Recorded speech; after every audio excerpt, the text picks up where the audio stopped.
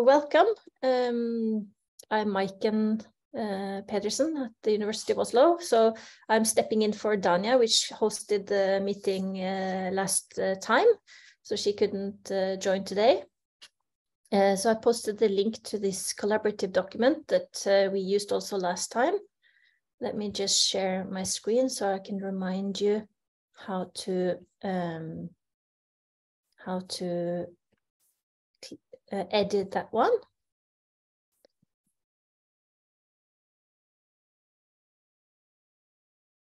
So here is the collaborative document, and you see up in the either sometimes it's the left, sometimes it's the right, depending on how large your screen is.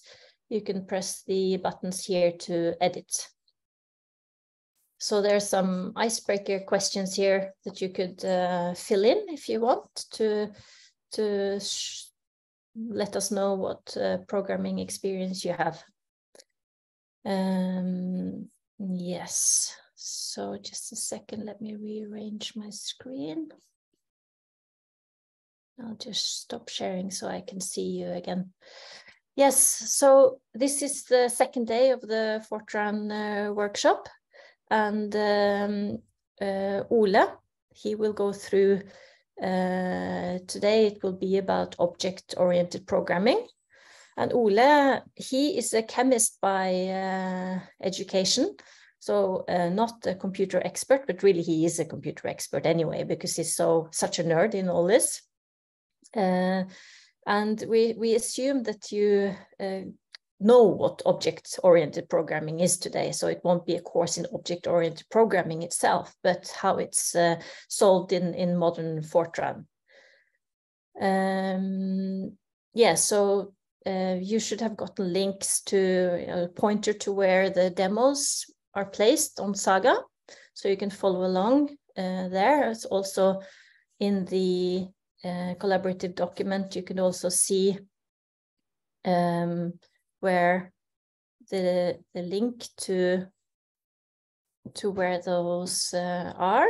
So here in day 2 in the collaborative document, you can see the folder for where you can find the demos. So as last time, Ole will be kind of going through the demos and showing, and you can type along if you want, but don't worry if you don't manage to follow at the speed that Ole is doing it. These demos are here, and the main point is that you can go back to them and give it a try afterwards. And there's also a link to the Google Drive where you can also find the materials and also the PDF that Ole is using today.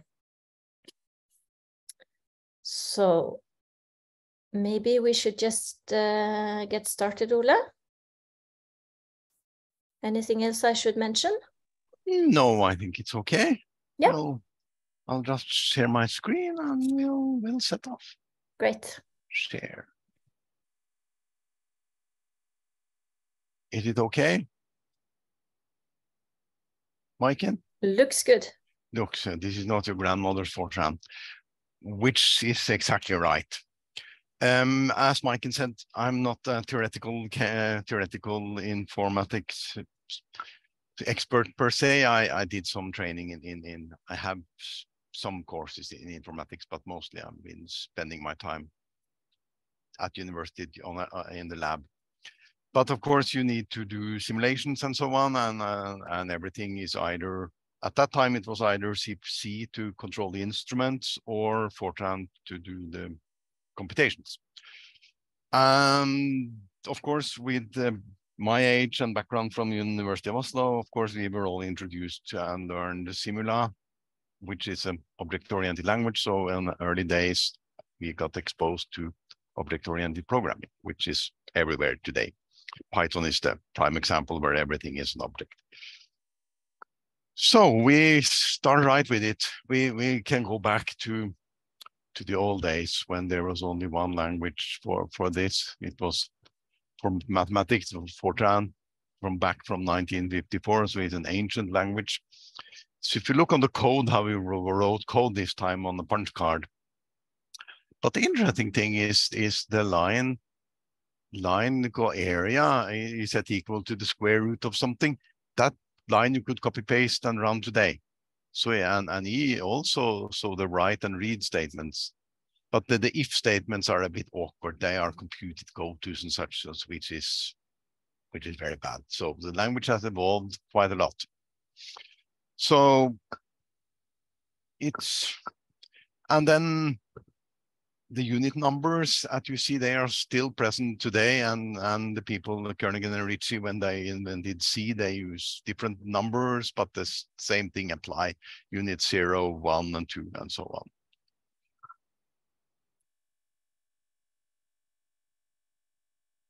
It's just lagging a little bit. So the need for standardization came about 10 years later in 1966.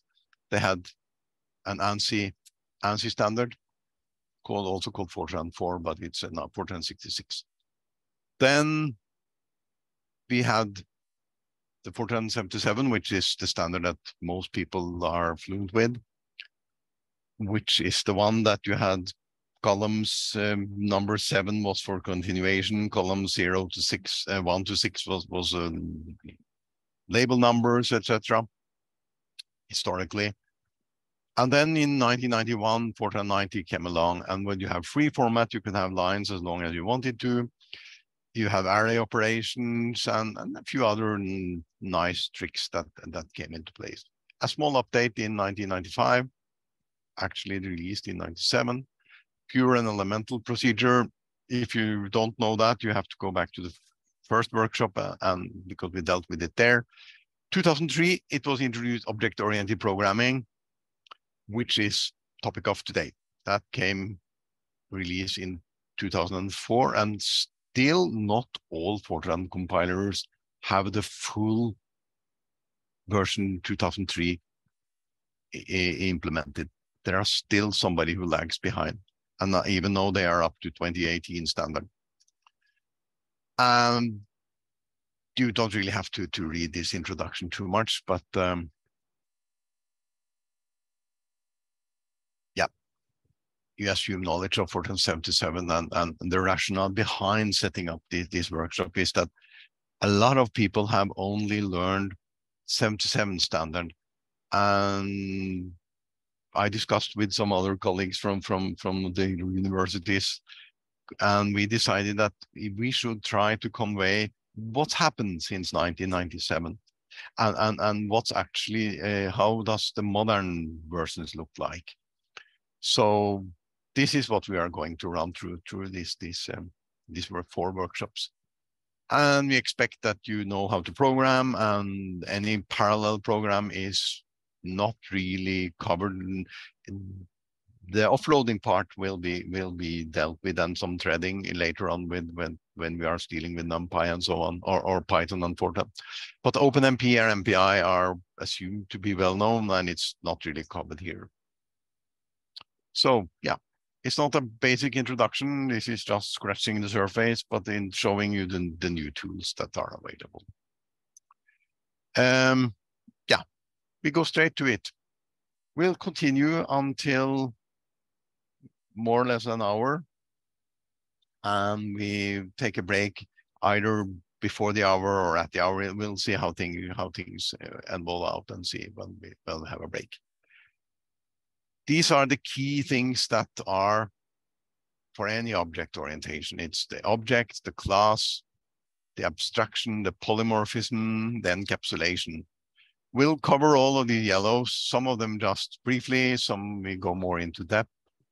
And you should be fluent with object-oriented programming, so this shouldn't come as any surprise for you. So we'll explain some of them, and then we spend most of the time running through the demos. For this thing, I think I've written all of the demos myself, so they are in my style. So if you find demos on the internet, then they might look different. I try to avoid the old things like labels and such. Polymorphism is an interesting one. I think you remember that on last time we had a function called swap. It swapped the number A and B. And we remember we brought an interface that you could call swap A and B, and don't bother thinking what kind of variables they were. We brought a swap function that could take integers and real of different sizes. So you had to use, and behind the scene, it was a lot of implementation, but for usage, it was only swap AB. This is some example of polymorphism. This has nothing to do with object orientation, but it's a way of having the same label on different things and different objects and such. While you can think of integers and float as objects. If you are fluent with Python, you will already do that. So this is just making it simple. So instead of having to deal with a different function called the name of the function reflecting the type of data it could take, we just write a generic function. It could be square root, it could be anything. And then you can feed whatever you like of types. And behind the scene, it will solve that, resolve that, and call the correct function. But that's hidden from the users when we call the function. So this is a very nice thing. It makes life much more easier. Abstraction is the hiding all the data. Think of it as a bank. You cannot, well, the bank can't either actually go in and manipulate the data, like the number of money in your accounts. They can only be dealt with withdrawal and deposits. There are two functions, withdraw and deposit. They will alter the data. The same applies here when we are hiding data from the user and only deal with methods to change the data or manipulate or operate on the data. So this is also close related to abstraction and now to encapsulation. The abstraction and encapsulation are a bit related. Encapsulation is like this. Where you can see you have private instance variable, you have private methods, you have public instance variables, and you have public methods, and they are all inside the class. Our code is the outside code, and we deal preferably only with methods. But in principle, we can also access the data. Most of my examples are actually accessing the data also.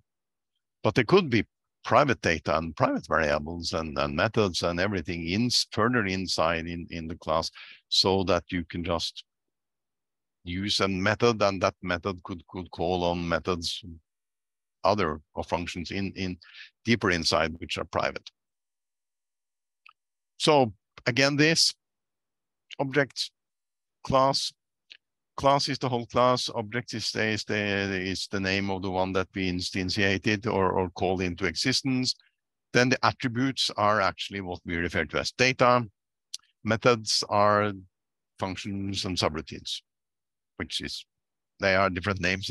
Well, in C, everything is functions. In FORTRAN, you also have subroutines that can take arguments that are to be either updated or just as input, which is the intention keyboard. Again, just beating this in. Class car, you can see you have, this is the class. The objects are pointers to instances that you have two cars. Of course, they have different colors, they have different methods. The methods are the same, but the attributes colors are different. Could be the same, but anyway, there are two different objects of the same class. This is a bit important to know the difference, what the object is, because the object is called into existence. Class doesn't really exist. It's just something, a template for what you can make an object of. So we can run straight into some demonstrations of this, unless there are some questions in the chat.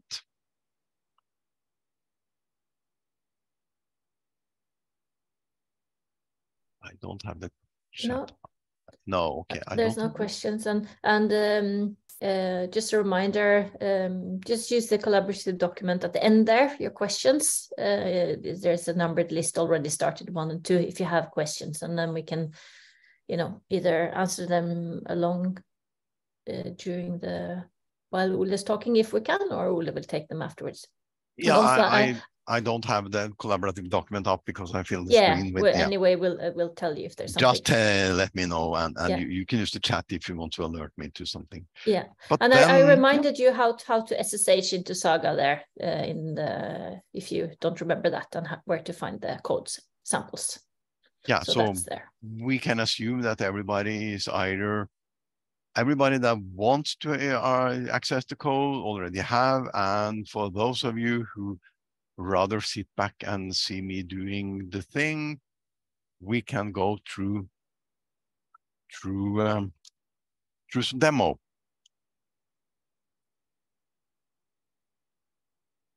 So this is the simplest way of doing it. And I try to, in all the demos, I hope I have done to include how to compile. And of course, in the collaborative document or somewhere else, it's stated that which module you should load. So that should also be, because if you load if you don't load a modern GCC, which includes FORTRAN, you might not be able to run all the code because some of them are using rather modern things. And last time I got some feedback that not everything runs smoothly with the Intel compiler. The Intel compiler are a bit picky because it doesn't really like the capital F90 extension. So there is a slightly bit difference if I have some code that are prefixed. No, they are suffixed with the capital F90, because if you do that on FORTRAN, you will automatically invoke the C preprocessor, and the C reprocessor are important if you want to put in if codes and so on, conditional compiling, where like debug and such. I have one example where it's a heavily used debug, and last time I also used that. So that's the lesson from FORTRAN. I haven't had the opportunity to run through all the ones using the FORTRAN, the NVIDIA FORTRAN, which is the old Portland or PGI. And so you might run into some issues, but GFORTRAN from GCC 12 point something works nicely. Which brings us up to the simple object version 0. I have a module called calculation or calc. I also use call into the ISO environment. This is set up this is setting up a lot of keywords for sizes and so on. I have an allocation, a type called stat, which is an allocatable one-dimensional vector or one-dimensional field of double precision, real 64, and it's allocatable. This here, this is the type. And then some functions. The module also contains a function mean, which we all know, and then I calculate the mean. Another interesting thing is that I learned last time I played with all the examples, that you see, you could say real 64 anyway, any kind, and initialize it up here. I could say like this, and not having a statement down here. This is normally a good idea, but since this function are going to be called several times, this initiation, when you initialize or declare the variable, are only done once. So the next time, sum will not be 0. When you enter the functions the second time, sum will still contain the last number, the last value. So it's important to start sum with 0 here. And then the rest is piece of cake. We could calculate the mean, and then the function is called mean, so it will automatically be assigned to the function name mean. Then the main program, we always use implicit none. I also have it up here. As I said, never leave home without it. Implicit none could help you from crashing a spaceship, which or in the even worst case, killing people that we went through last time, of the bad accidents of don't have full control over your data types. Even though FORTRAN is strongly typed, it doesn't prevent overflow and so on. If you declare a byte integer and then what is the number 127 plus 1, it has different meaning in different sizes, could end up having a negative one, and so on. So control over your data types are very important. We declare a derived type called st, which is of type stat. Stat was an array or a single dimension vector, and it's allocatable. So we need to allocate the size we want. In this type, we are just put the constant 5 in, and then I used an assignment or vector assignment. The square brackets were introduced in 2003, I think, because in 1990, the standard before in 1990, you had to say something like this, because the Swedish characters were used for the square brackets and so on, and for the capital one for the capital for the square bracket.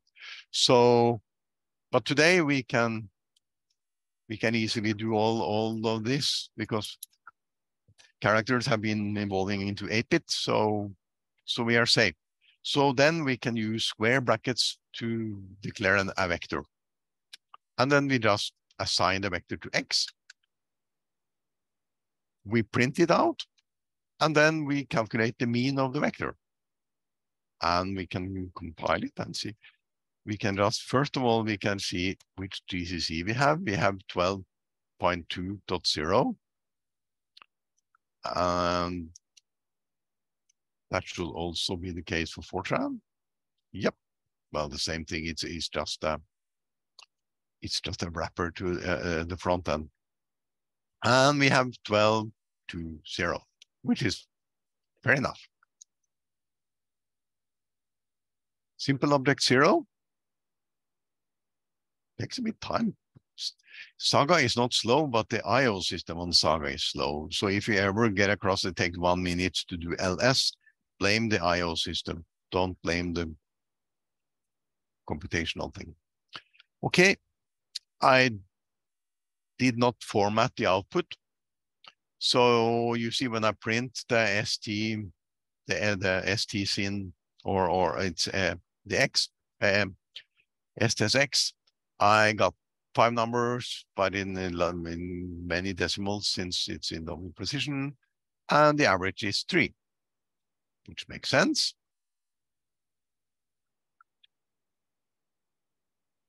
Then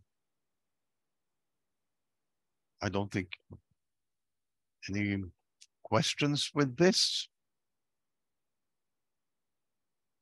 Not at least on the not yet. Okay.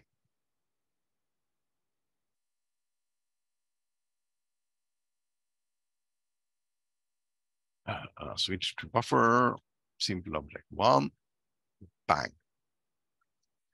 We increase things a little bit. This time we we encapsulate the procedure and we even give it a new name, make it a little bit more complicated. This time we have the same X, but we also say that this public stat contains a procedure called mean that we then set to point to something called calc mean, which is the same here. But then we have to insert which object does this pertain to, which is this object, which is the one that is inside. So still the same function, real 64.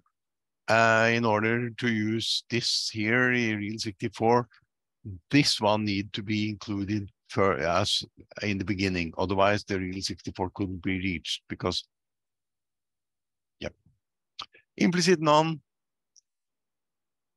so that we don't screw up with variables. Then we say class stat intention in and out, because this is both in and out. This real 64 sum as before, and an integer 32. I deliberately are playing with integers, so you get a feeling from that you can use several sizes of integers. Integer 32 is the 4-byte common integer.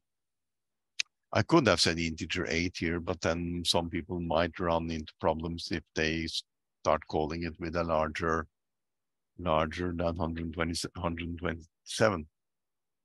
As we discussed before, all integers in FORTRAN are signed integers, so you don't get up to 255. If you are using 8, you get 127 because the first bit is always used for sign bit. So yeah, all integers are signed.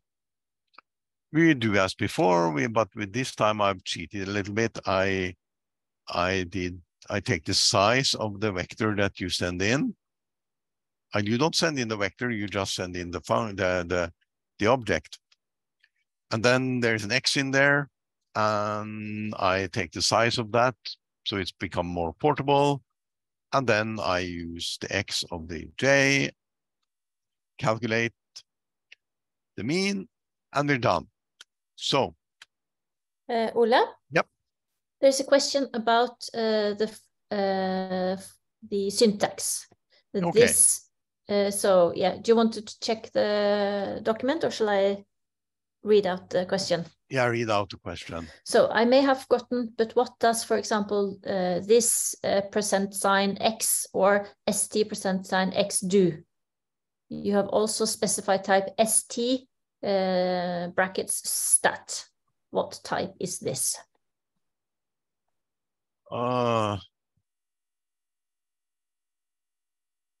This is a pointer or the name of the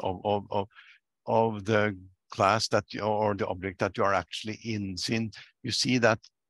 And then with the % and X, this, yeah, and then the % % is mean that this is part of the object. Mm-hmm. So the object. It's like the dot. Yeah, you have the module. In C++. And then it's like the dot in there, because dot is used for something else. I actually read the standard on this point. So, and then they couldn't use it, so they had to use the % sign. So, but the.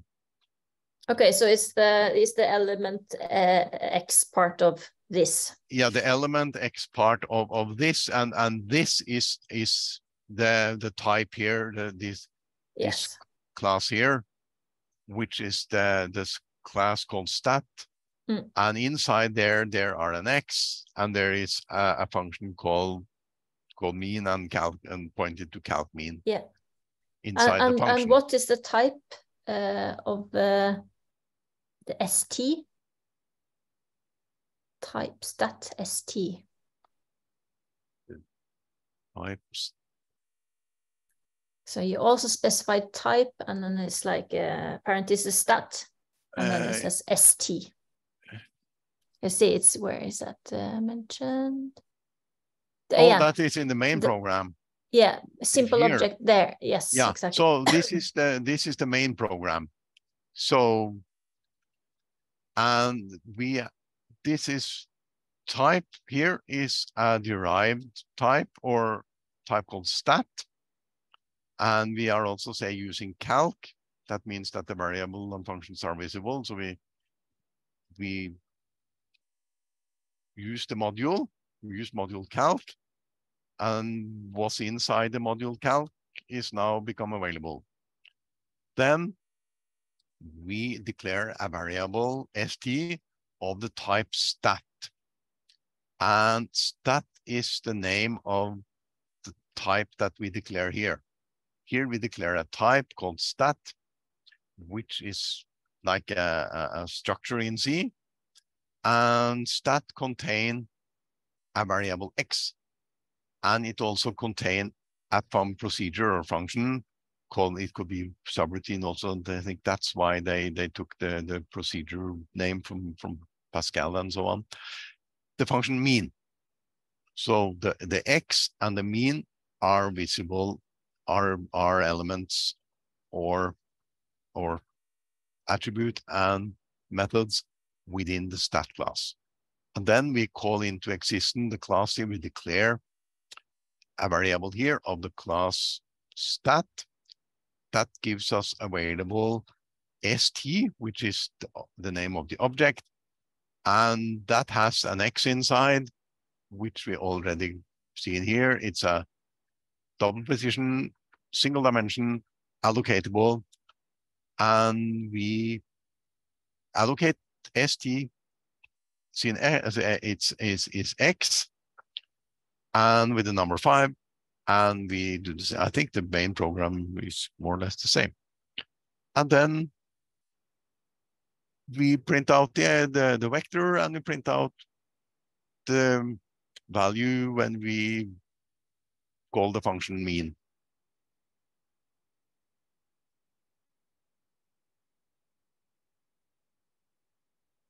It runs, same thing, except that we now have encapsulated the function, because this function here now it's called calc mean in here. And we can change that with how we can make a new function, we can change this, we can change it, we can do whatever we like in here, but the user only see mean and x from the outside. So this makes it much easier for the user, since we are only dealing with a method and some attribute here, or data, we can call it. And we'll illustrate the encapsulation part and so on, especially with the functions. And you see here we are using the object itself. We make an object, but within the module and so on, we have to use this in order to address the local object within the module. It could be a bit tricky the first time, but the same is in Python. So I hope that answered the question.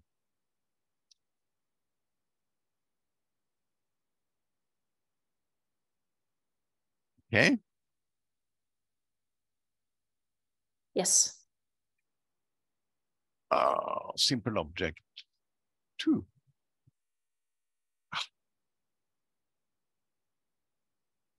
Now I even raise the bar a little bit more. I thought it might be nice to show that we can do a bit more. And yeah, here you see I have the same public function. First of all, we start with some statements. Use the environment, implicit none. Implicit none should actually, there are ways of enforcing implicit none on the command line, but that's not a very good idea, because you might forget that you change compiler, and other people might copy your program and forget that. So I actually insist that you always use implicit none. Otherwise, if you ever come across and make a terrible mistake because of that, and then you should remember what I said. Yeah, so never leave home without. Anyway, we got the same type. This one is said public, stat, so stat is public. We have the data, still public. The dimension is the same, single dimension, and it's unallocatable. But then we have some private variables in here. Average and variance and standard and skew. They are not available from the outside, from the user. So if I precompiled this class and gave it to you as a library, you will not be able to access, you will never have any idea that there was actually some hidden variables in here. Private variables. Hidden is similar syntax. But you'll see there are two procedures here. There are calc and show. Those are the facing ones that you can access. Then we have the definition of the thing. We of calculate, which the calculate this. So this is the thing that are in the object that are inside the module. This object intention is in and out. There are some real variables in here. There are some integer variables in here. And I do some more calculation. I calculate the variance and skew and average and a few other things. Just like in C, the free format allows you to use semicolon as a line feed so that you can have several statements in a single line, which makes sense like this. Typically, make it less lines, so you can have as many as you like. I think there used to be a limit on 132 characters per line, but I'm not sure if that is the truth anymore. But if limit yourself to somewhat, otherwise you use an ampersand to extend the line. But you can use semicolon to fool it into thinking it's a two-line. Some do loops again. It could be done doing this without do loop, but as you learned last time. But it's more intuitive and nice to use a two-line. Then we calculate the variance. We take the square root to get the standard deviation, and we take the skew. Then we take this object, which came in like this here. And when we call something here, it's all, sorry, it is this object. It's just a handle, because this class is just, it's not an object, because it's more like, it's a class which is a template for the object. So, or the definition of the object that you make. And when you call that one, you need a handle inside, which is this. And this is the subroutine calculate. I also made a subroutine show stat, called show. It's of type class stat, intention in and out. This one could actually only be out, but we write out. I did some a bit nicer formatting here, and I print it out. And we're done with the module. Then the main program. We used the FORTRAN environment. We used calc as before, implicit none, the same declaration object. You see, you should see a pattern here. In the main program, there are almost no changes. They are always the same, regardless of what nice things or strange thing we do inside the class. Seen from outside, it only exposes this in this instance, the data X and some methods. I put some data into X. I could have done this in a different way, which we'll show later on. I print it out. They are not declared private. Then I call calc, and then I call show. You don't really need a parenthesis after to show that it's a function. And it's your, no, this is not, well, this is not a function. This is a call. So this one you have to call. Functions are also called, but it's a different syntax. Procedure or subroutines and function are slightly different. In C, there is only functions, but in FORTRAN and so there are subroutines. And the rules are that in functions, the arguments are only in. The only output is the output from the function. But in subroutines, the argument to a subroutine could change. So, and the major difference between C and FORTRAN, now I'm assuming that you all know C very well. Well, that might not be true, but for those of you who know C, this is a bit interesting.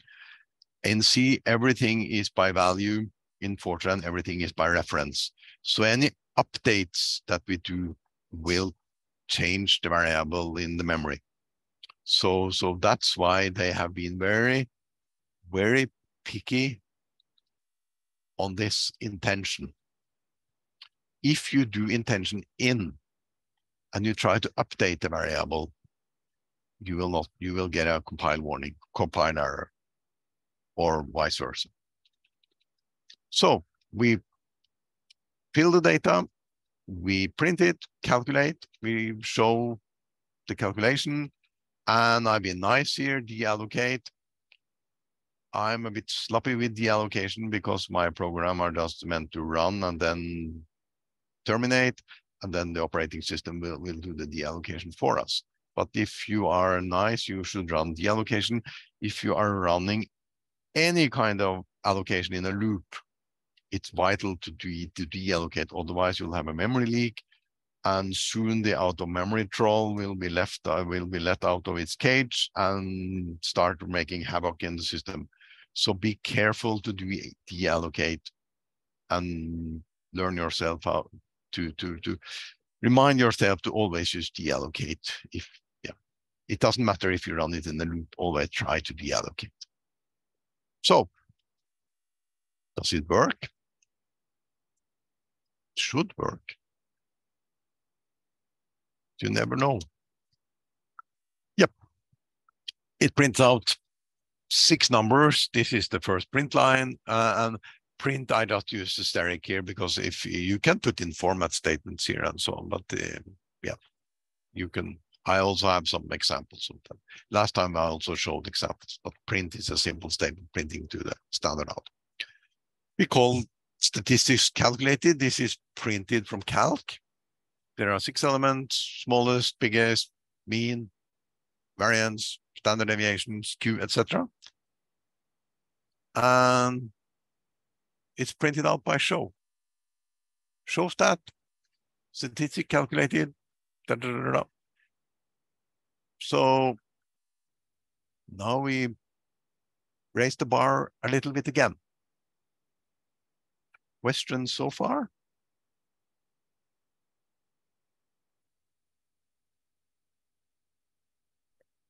There seemed to be something typed, but then it went away, so.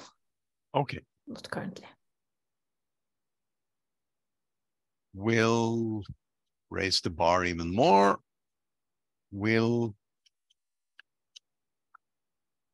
You see, this time I made the allocatable array private.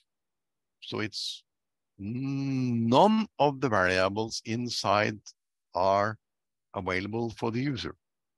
The only way to interact now is through the procedures. Generate, gen, calc, and show. To generate one is a little bit tricky because I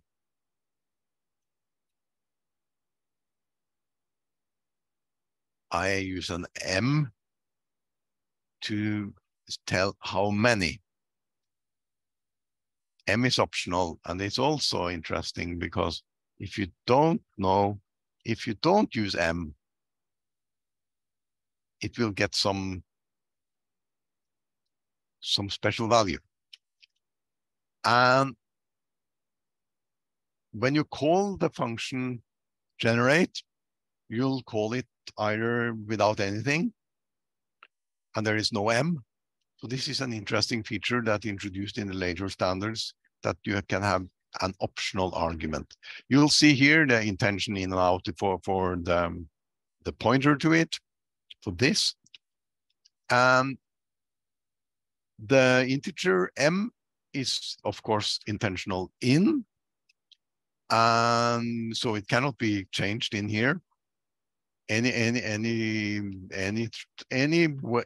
attempt to update the variable M will be flagged as a compile error.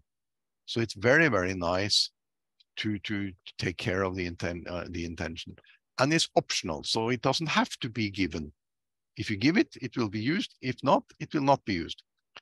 And I have an N, a variable N. I initialize it to 10. This is the one that are going to be used as a default if M is not given. And then I have, as a conditional assignment, or not a conditional assignment, but it's a simple if loop. This is some if test. This is comparable to what you could do in C. There is no block here, or in Python, it's just a single line. And there's a function called present built into the language. If M is present, then I set N equals M.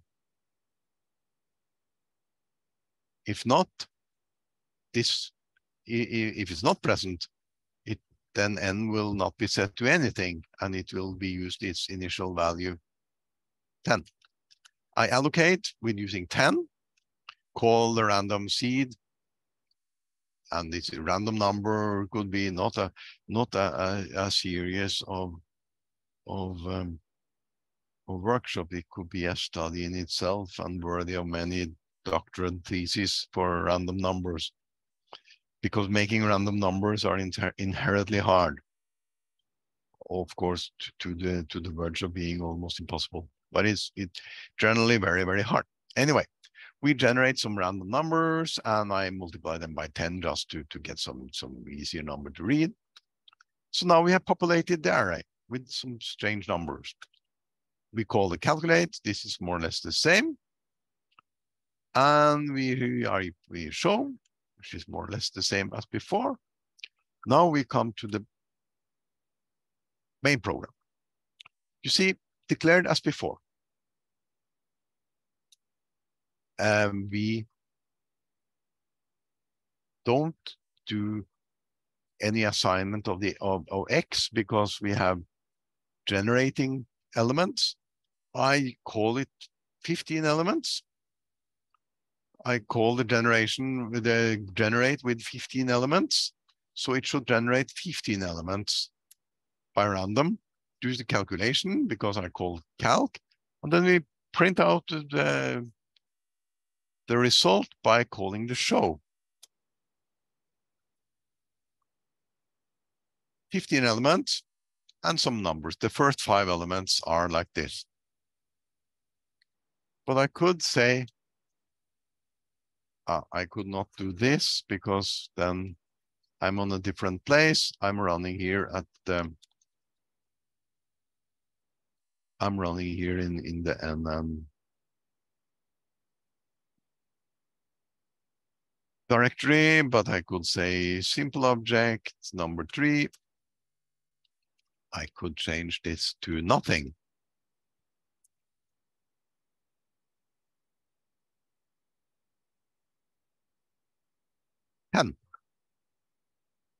So it works. We could set it to like 20.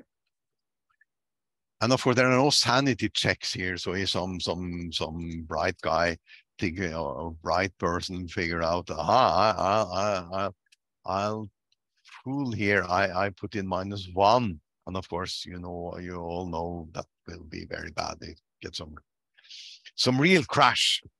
But if it's important, you need to do some sanity check. Okay, questions? No new questions. Of course, you can just type questions whenever you want. Now we have simple object 4. Even if you think it's a stupid question in quotes, nothing is stupid. Just if you're confused, just ask questions. Yeah. The only stupid questions that I call stupid is the same question repeated. So if I answer it once, and if you post the same question later on, that's the only type of question I found stupid.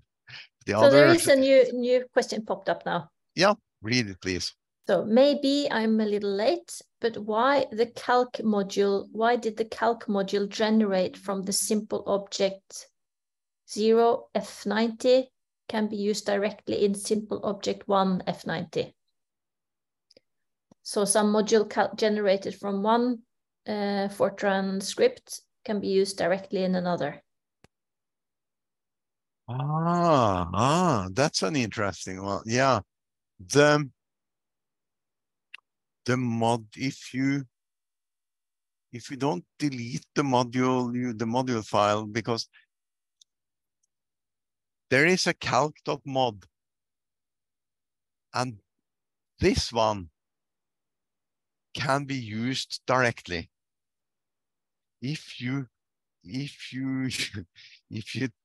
take out the whole module calc and just use the main program and then say use calc, it will work. Because it's quite common to have all the module files in separate files. And then you don't need to deal with the source code anymore. You can just say use calc. Like use ISO FORTRAN environment. You don't have the source code for that. You just import it. You say use. That's comparable to import in Python. Yeah, so you just say use. Python there. So if you, I only did this to make it simple. But of course, there is nothing stopping you from putting the module in a separate file, compiling it, having the module, the calc or the module.mod, and import it to any kind of FORTRAN program, just like a library. The only problem that I see is that it's compiler dependent. The Intel compiler doesn't very much like to import modules from the GNU compiler. So the compiler, you need to compile the module in a precompiled form for the current compiler. So if you change to the Intel compiler, you should rebuild the modules. So yeah, the module is just a binary file. If you say file GC compressed data, I don't like to try to. We can open it in Emacs and so on, but it's a binary file. I hope that answered the question. I think so. There's a couple more. Yeah, come. Is integer int32 intent in optional? Maybe you should read that. Directly also valid syntax. It's a bit complicated. This let me put it. Let's see. Yeah, I think maybe you should open the HackMD to see it. At least just see it at your side if you don't. Yeah, I can. Yeah, it's number 3 and number 4.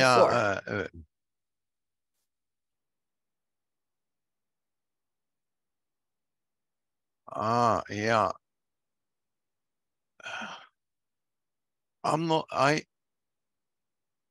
I recall running into some problems with that. Yeah, I think that's, I'm not sure if that's a valid one, because I run into some problems with that. So maybe you have to yeah, I agree that need to be checked, because then if you give M on the command as an argument, it will overwrite the M10 that it's in the declaration line. I'm not really sure, but since I've done it the way I've done, I might be that I run into problems with that, or I copy it from somewhere. Maybe the latter is the correct one, that I copied from somewhere. So, and then there's a question number 4 there. In simple object 1, F90 used print. So there's a difference between the syntax. Ah, yeah, I said printing, I print the value of the function st%mean. So anyway, and then I invoke the function using the function mean like this. And remember, mean was a function. Call the function and print the value, since they're printing the value returned by the function. While in the simple object, I call a subroutine called calc. So the difference is that mean is a function inside the object, and call is calling a function inside the object, and both of them actually are calling something, but the first print one is calling a function, the other one is calling a subroutine, since a function doesn't require the call function. Yeah, mean is a function inside the object, call is a function inside the object. Yep, correct. But those are it's the same sentence. Mean is the function inside the object, call is the function. Yeah. Yeah. But how do you access, for example, the SKU from the main program? If it's declared private, you can't. If it's not declared private, you can. So if it's declared public, you can easily access it. If it's declared public, private, you can't.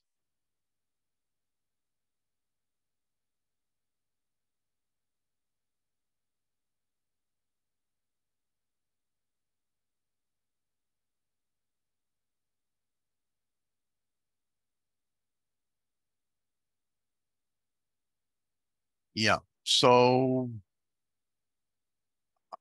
at number 4, I'm raising the bar a little bit more. I think the module calc is more or less the same, but I've changed the main program.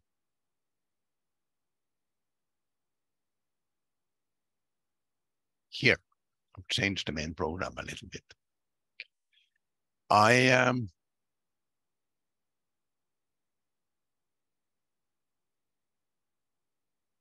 I do as before, but this time I put up some more variables in the main program. This is the first time we actually see real variables or variables in the main program. They are integer, they are for housekeeping and admin. But you see, I made a new one. I made type stat, a new function, a new variable, and this is this is with n. And first I start with the integer parameter n equals 3. That means that it's immutable. I cannot change the n as it's set by 3 for all time. It's unchangeable, unmutable. Then I make a new one, st, but this time the st is not a simple thing. It's a vector. It's a one-dimensional array, and the attribute is also target, so it can be pointed at.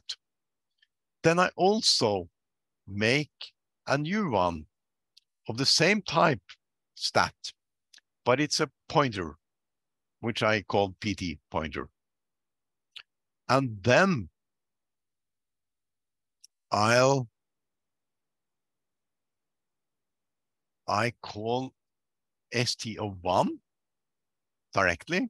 St of 1 generate 5 elements, 5 numbers. Then I set the pointer to point to 2, to the number 2, second element of the vector containing objects.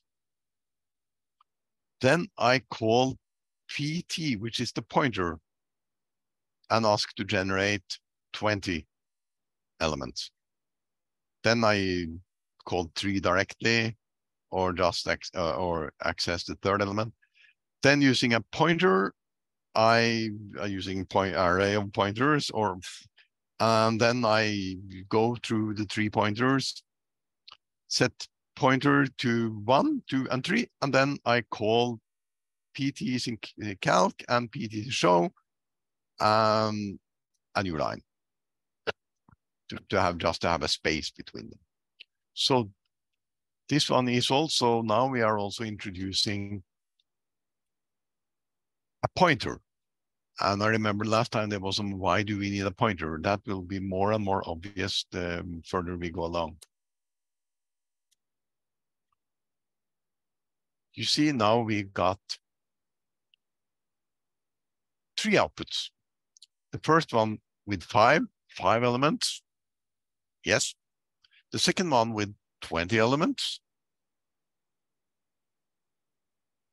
20.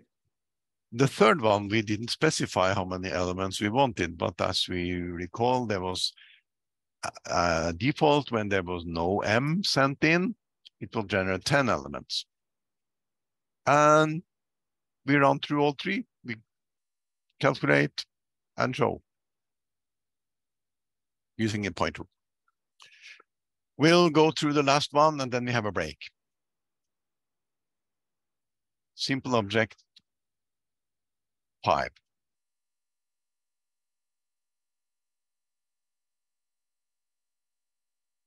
This one we are using, making it even more complicated. This one is also interesting. Simple object. You see, I have an array here of the 3 as before. But I also have a subroutine down here. This subroutine takes in the pointer of type stat and an n. So the n here comes in as an intention in. It's fed into generate. So the n will propagate into generate and generate n elements in the vector inside the object. Calc and show as before. So far it could be extremely simple. A slight problem here arises that the compiler has no idea of knowing any kind of knowledge of what kind of arguments the object, the OGB subroutine will have. It has no way of knowing this information. So we need to provide an interface, which is the same as header file in C. We tell it the normal stuff, and then we tell it that these are the arguments that come in and out. An interface. This is like that, like headers in C. Then the main routine starts. We set the pointer to str1. We call object PT with 17. And we'll see how it goes.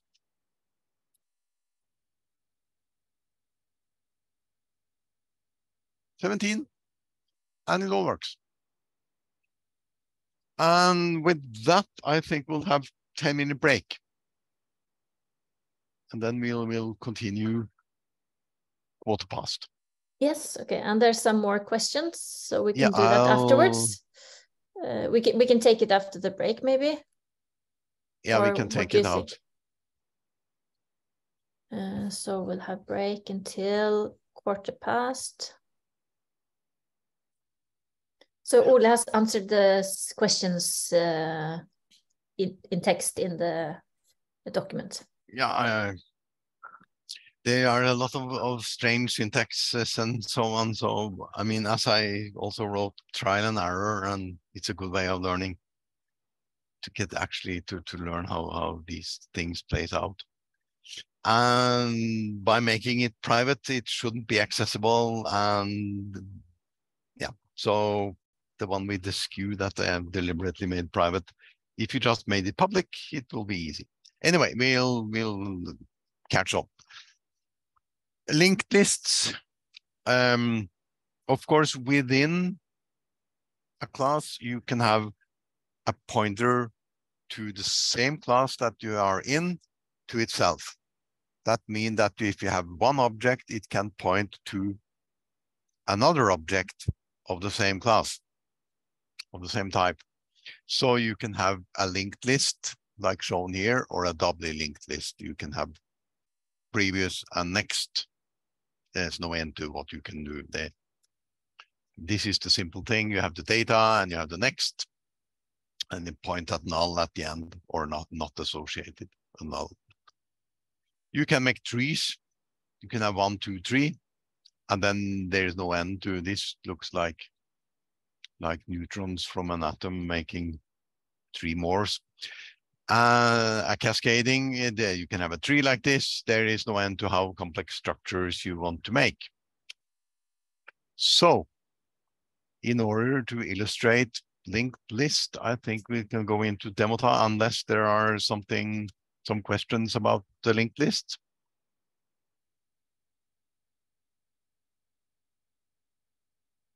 Not yet. Not yet. We'll go into the linked list.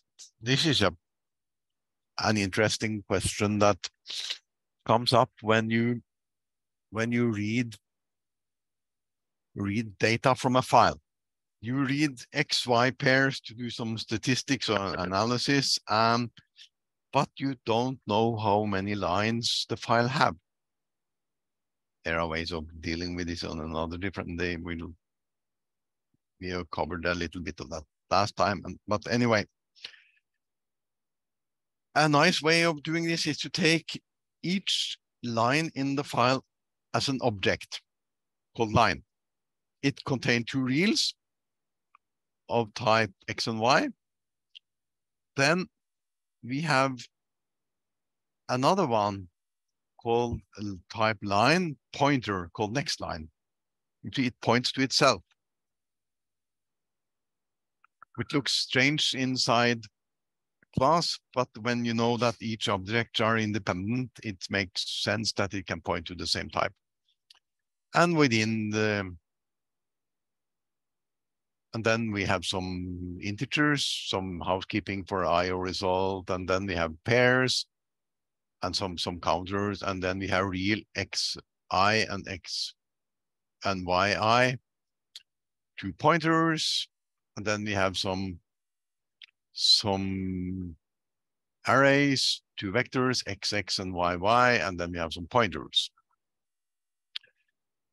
So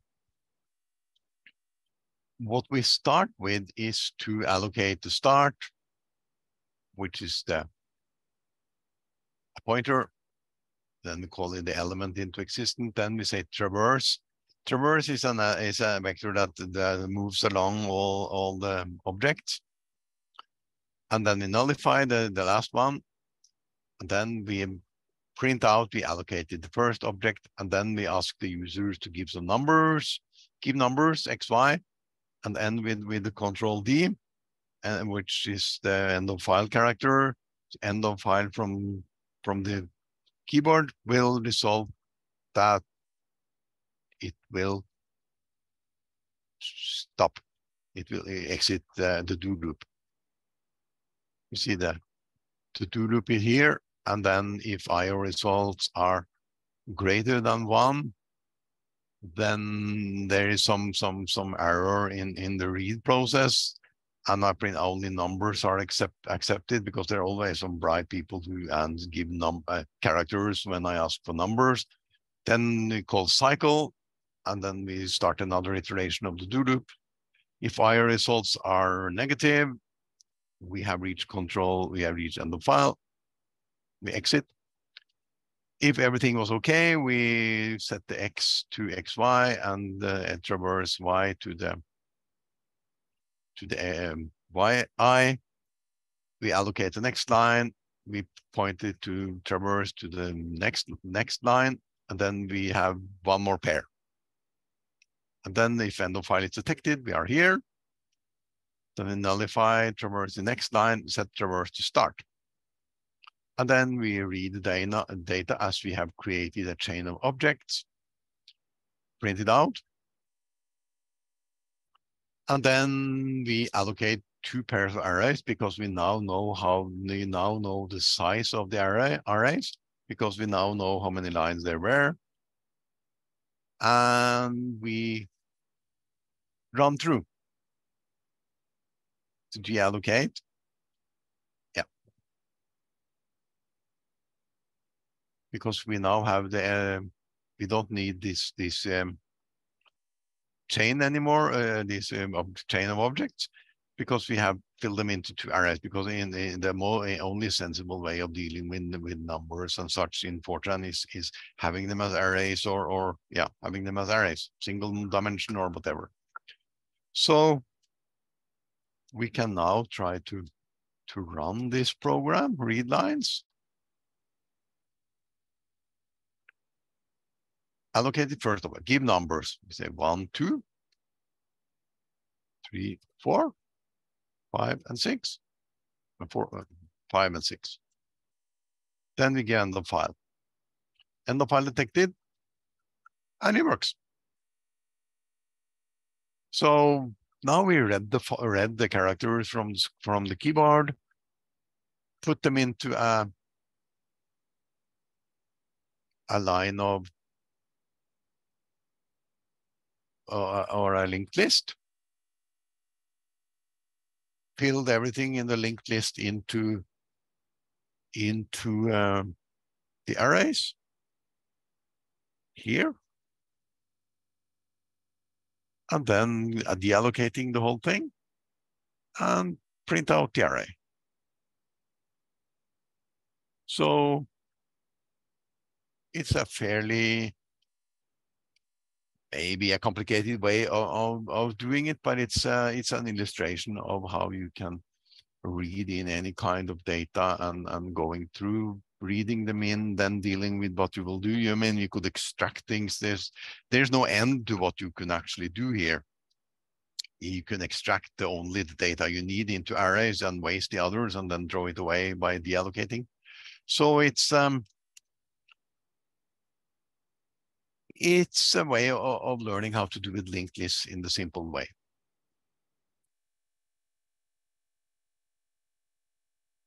Questions to the linked list? Not yet. Okay, we'll continue because we'll actually have some ground to cover until. Yep.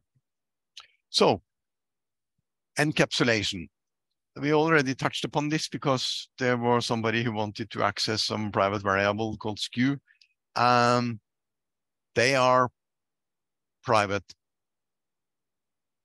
instances and variables, and then you're not supposed to do that. The only thing that you can interact with is the public instances or variable and methods.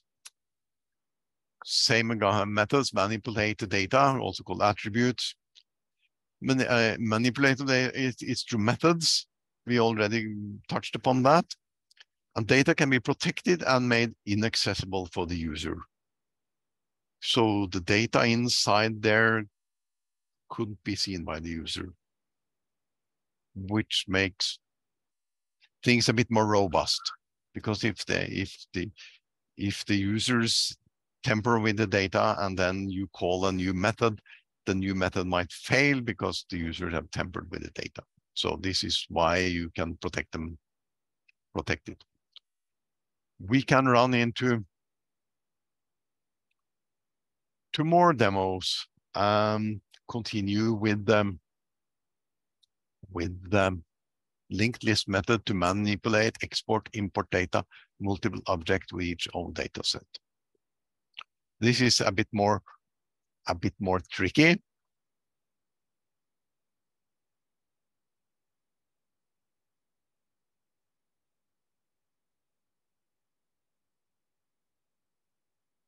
This is the linked list demo 1. Let's see if I have this one here. Is this 2? 1.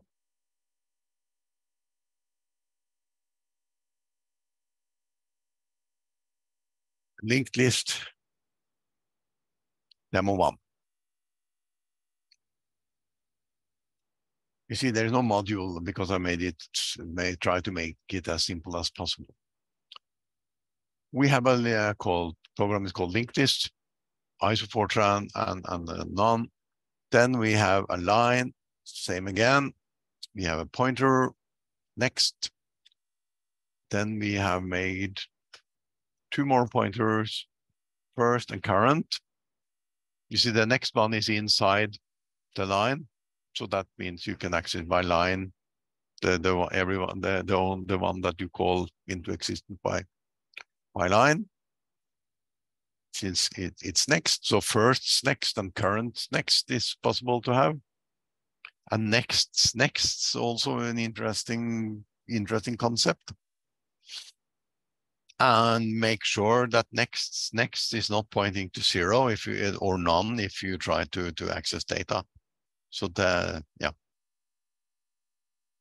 it's a common thing I remember from if you want to check for something next and you are in the bad situation where that's illegal. Simula had the concept of and then, since if the first test and the with the and test is false, there is no need to change the second one to do the second test. So the second test might be illegal if next points to none and you are testing for something there. That test might not be legal. So and then was an interesting concept to deal with that.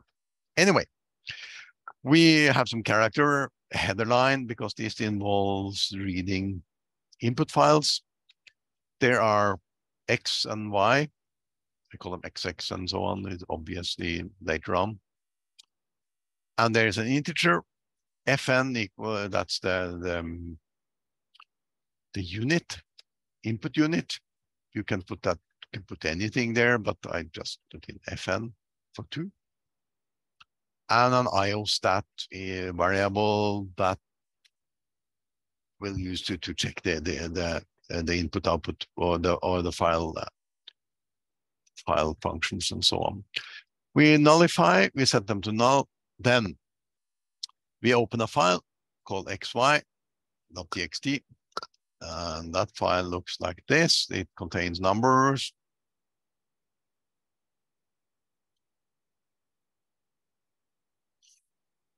And its status is old. That means that it has to exist. Otherwise, we'll get a failure. We tried to I could have checked here in open if the file existed, but I didn't. I expect it to be there.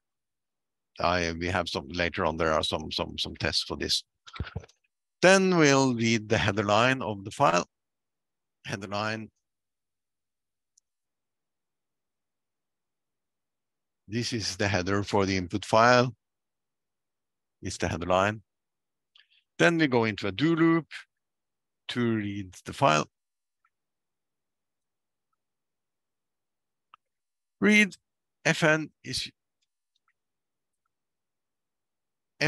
is reading from unit 2, which is that file we just opened. IOStat, then if we bail out if there is any kind of error, which it should be call exit. Anyway, exit the loop. It should actually call exit there. Mistake. It should read.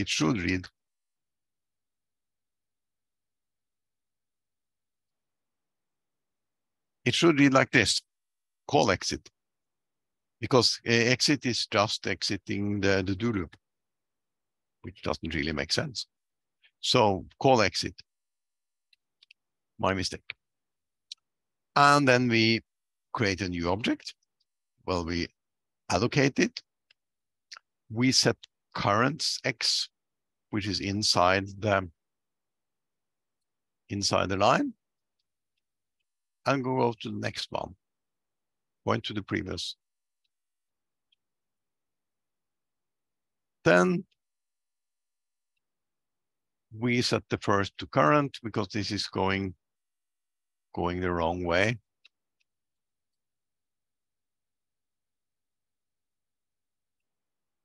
And then we run through the whole file. We now have a chain of pointers. We print the content of the list. We start to, if not associated.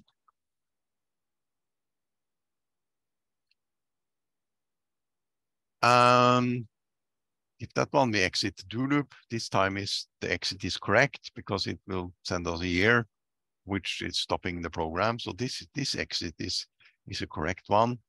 Call exit and exit are very distinctly different. Call exit is calling actually an exit function that terminates the whole program. Just the keyword exit the do loop. We print out, move it to the next, and we're done. So how does it look? Linked list 1.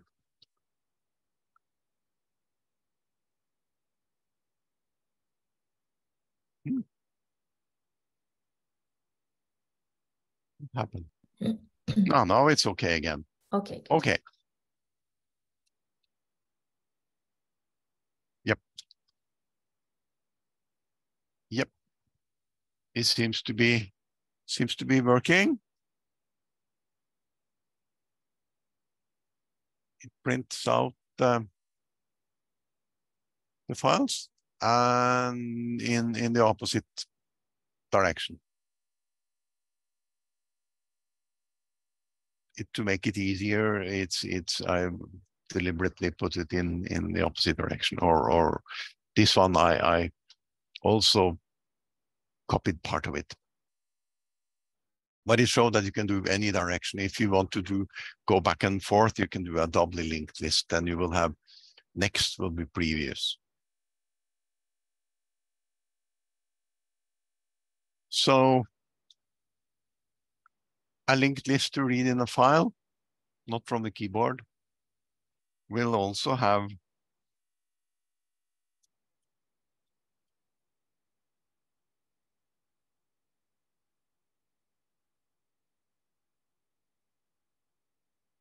next one, linked list 2. The same object again, first and current, header line, the data are allocatable.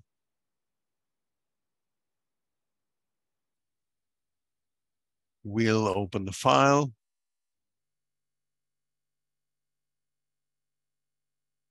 We'll create a new object and put the data into there, and then we run it again. Then we put them into a slightly different way. And yeah, we allocate them one by one. And we have more or less the same. We have now filled the data from the in file.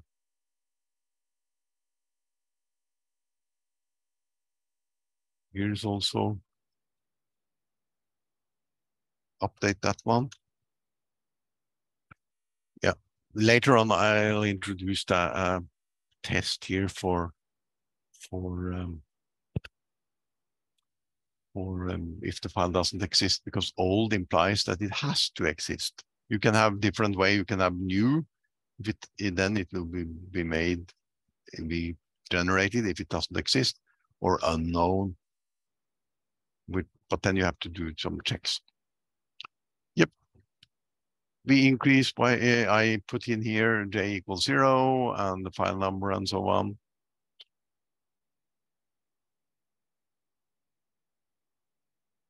We allocate each one. X equals 1 and X equals Y. So we just extend the array by allocating more.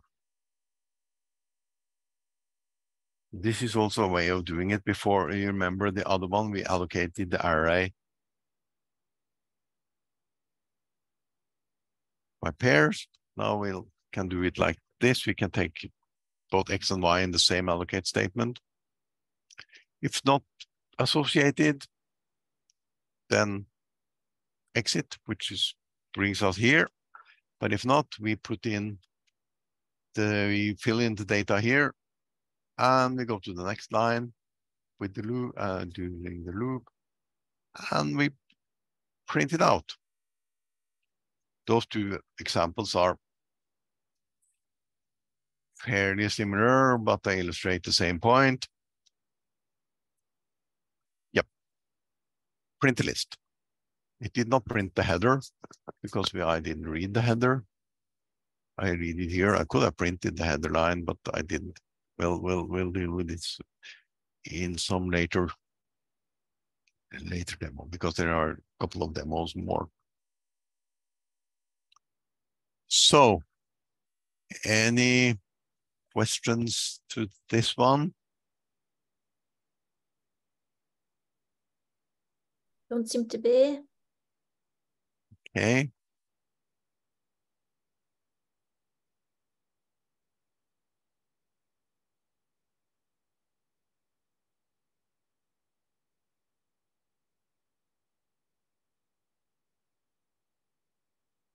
Okay, then we can go back here.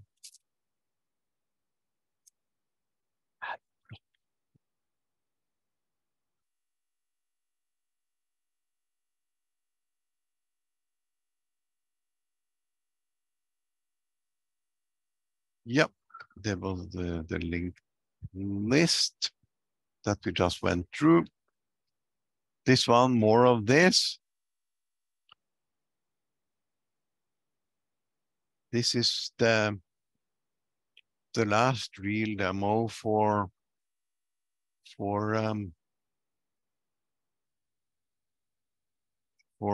classes. This one is a bit more complicated. This one will read the files as before, but it will do a few more clever things and expose how you can extend arrays and work with arrays combined with objects and so on. So this one is a bit more complicated.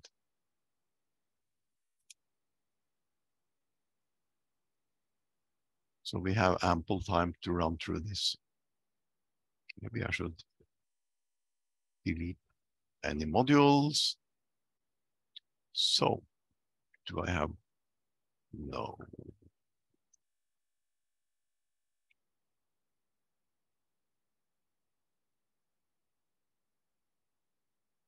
Class demo number 1.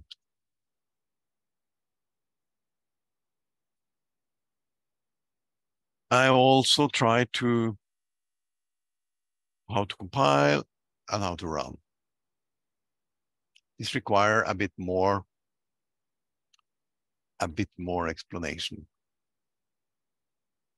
And then you can also, it's also interesting to read the references here. Okay, environment, implicit done. Why is it capital? It has still the data objects, X and Y. They are allocatable. This is the data object. So if we are dealing with XY data to be analyzed, we keep them into arrays, single dimension, allocatable arrays. There is a header. I specified length 80, so it cannot be longer than 80, which is okay. Then we have procedures to handle the data called import, import S, import simple, import L, which is importing by using a list, import C, a chain list, a little bit different. We have some print to print out the data. We have to take the sum of the data. We have data write. That is actually writing the data in binary format to the disk. And then we have read, that is actually reading the data from disk. And we have a cleanup that should hopefully clean up most things. So the one that the users can see is X and Y, which are the arrays. When they are not, they're all public. Import, import S, import L, import C, print, sum, write, read, cleanup. They are all visible to the users, to the programmer. It contains, now we are routines to manipulate the data in the object. The first routine is to read the data, and the simple import here is to read the file 2 times. Sounds like a very bad idea, and of course it's not the smartest way of getting hold of the data. So again, intention in and out. For this is the current object. It has file name. You see it comes when you are calling the import function. You have to provide a file name. The file name is unknown length star. So it has to be declared outside the length of the file name. There are some variables. I use the file name. The unit number for the file is 17. Could be anything, but 17 is the most random number. And I start counting from -1. We open the file. It action read. We check. Now we have to check how many lines that exist in the file.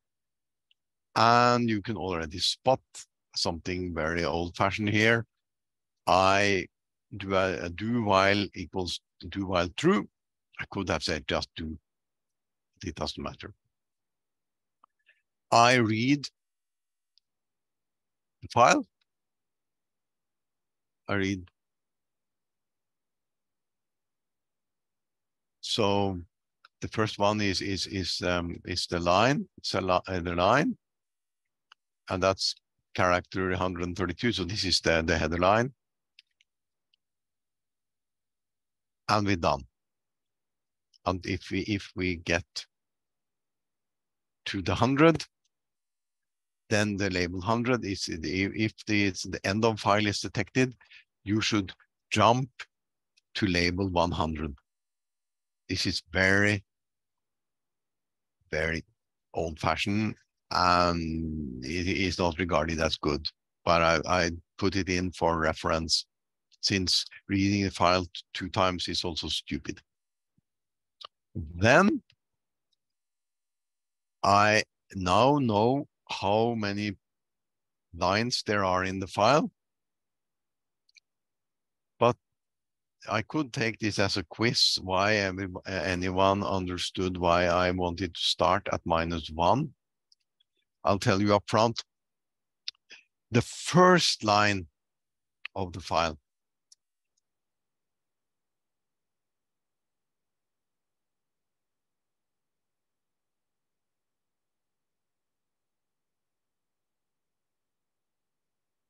is a header. And since I increment it each time by 1, After reading the header j equals 1. So I could start with 1. So, or equals 0, sorry. The first one, it will equal 0. And then we allocate. And if it doesn't want, if it failed to allocate, it will terminate the program. Here, the call exit is okay. Then I call the function rewind on the tape or whatever it is, spool the tape back to the beginning. A file could always be regarded as a tape. I set j to 1, start running through here. I read this header. The header is need to be read. Then I read this. I read the data into this x and y of x, of j. If something is wrong or IO_stat is different from 0, we reach the end of the file and we're all happy. And we increment the j. So now we actually read the data by an old-fashioned way because we already knew up front because of this one here where we actually read the file 2 times. And if the file isn't that big, it's no big deal, but it's not very elegant. It's the simplest way of dealing with it. Then there is a smarter way of doing it. It's a simple way of doing it. This one. This is simple because it's very smart. We import simple. Everything is the same. We allocate to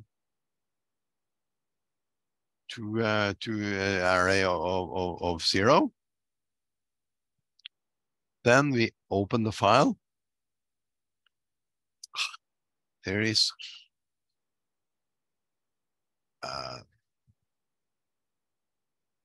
an error here. It's not an error, but I once made Emacs to do some. I think if you press escape Q, these kind of things will happen. Anyway, the ampersand is continuation line. So we read the file from file name. Status is set to old. Action is read.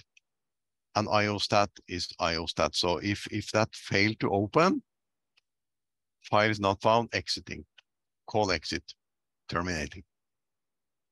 If the file was there, because we are come here, then we can read the file. It is, and it's also open. We read the header. Then we run through the file while not true. While true, it's an infinite loop.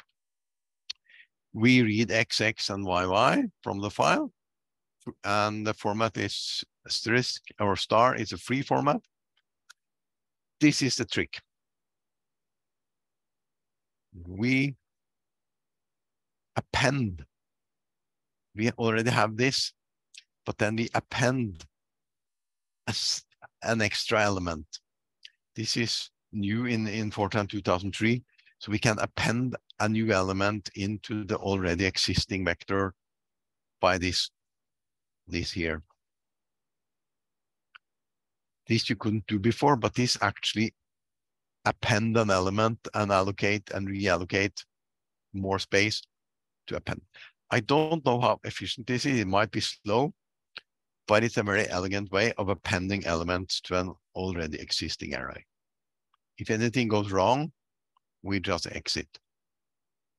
No, if nothing wrong, if we come here and it's different from 0, we exit the loop because we reach the end of file. That will put us here, after this do loop, because this exit here pertain to this do loop and will be here, and we close the file. And now we have two vectors, X and Y, which have the same size that the file have.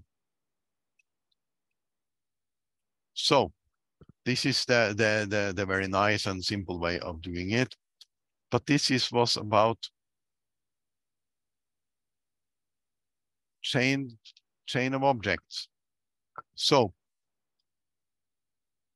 a somewhat smarter routine, we only read the file once. We generate a linked list. We again have this and file name, and we have class data object, this, and so on. Intention file name is in. Then we remember this, you might recall that we have the line and pointer to the next. We current, we have 3 pointers, first, current, and hold. We have some variables to be used as housekeeping. We have the two arrays, X and Y. They are allocatable.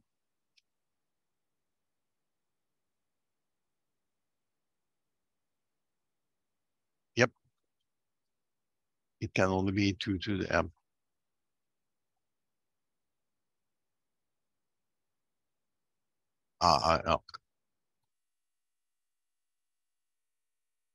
It should be like this.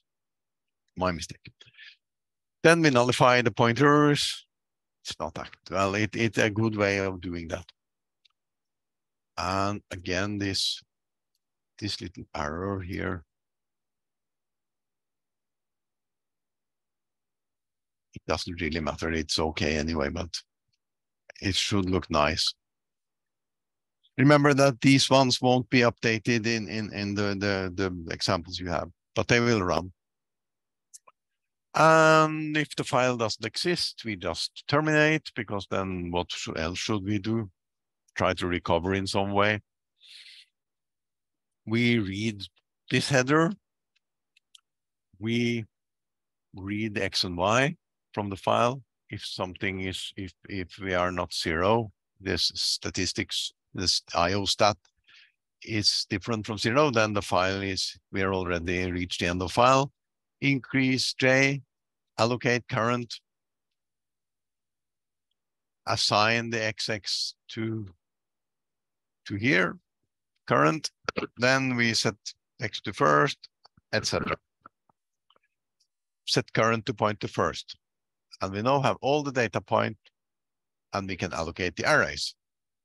This, we allocate this of the J, because that's the last one, so we know the size. And we're done. We now have a reverse linked list that we can deallocate, because we already have allocated, because at this point, after this statement here, if the file was very long, we had twice the amount of memory needed to keep only the data. So we'll still store the data in memory twice. Hence, it's a very good idea to deallocate. Then we can do the same again with a slightly smarter way, the different way. First, we read the header. I don't bother to update this now. Reads the header. We read XL and XY. This is here inside the type line. And then we nullify current next. If we are exit, if we reach the end of file. This is a bit complicated, so this one you need to review later on. And then we set it to the next. Now we know the size of the arrays, and we can allocate this. And if the result is not okay, then we set current set to head. And then we run through, and we now have the linked list in a, not reversed way, in the forward way. It's a good thing. It might be a lot of things to write, but it's a good thing to test and call exit one if something goes wrong, or deal with it in another way, or try to recover. So now we import it as a chain. So there are, as you see, there are different ways of reading the file. So there are many ways to skin a cat. And printing the data. This is easy. We just print the 10 first and the 4 last lines to make it simple. I also print the header, that we do in another way. And I calculate the sum. I remember here it's a function. And I also put result as S as a result. That means that the data sum will be given this value, but the result are specified like this. S is the result, is by sum. Here I use the built-in function sum to make it easier. Then we now have the data in memory in those two arrays, X and Y, and the header. Then I open the file. It's given in file name here. Unit number is 2. I open the file unformatted, which means that it's written in this, the bits in the memory are written to the file as bits in the memory. It's non-portable, but it's very efficient, and it's a very good thing to do write unformatted for scratch data. But if you transfer it to another system, another compiler, it might not work. It might work, but it might not. So be careful with unformatted, but it's very efficient. And if you are using it for scratch, it's very nice. I said in action write, print it out or write it out. Then we'll do the same with read. And unformatted, action read, header, yeah. Clean up with just deallocate and we're done. And the main program look a bit messy because you have to deal with the user to get something from the keyboard, and that's always very tricky because the user can do whatever, can do many strange things. So I have some sanity check. I didn't check very much, but a little bit. Here I inquire if the file exists. I run the test inquire. File name exists. Exists is a logical. File found. And then we can check it. Or if it doesn't exist, we use the default file name. And if that doesn't, yeah, and if the default file name is not found, then we just exit. Exit code 2 is normally used for misuse. And then there is the select statement. This is common to the case statement in C, select statement. And we call the different way of importing. And data is imported. File name class, the data is now imported with one of the routines selected. We need to write out the binary data to file and read it back in and display parts of it. The binary file name is called class.dta. We print to the screen the headers. We can see what we are, which file we are doing. And then we'll have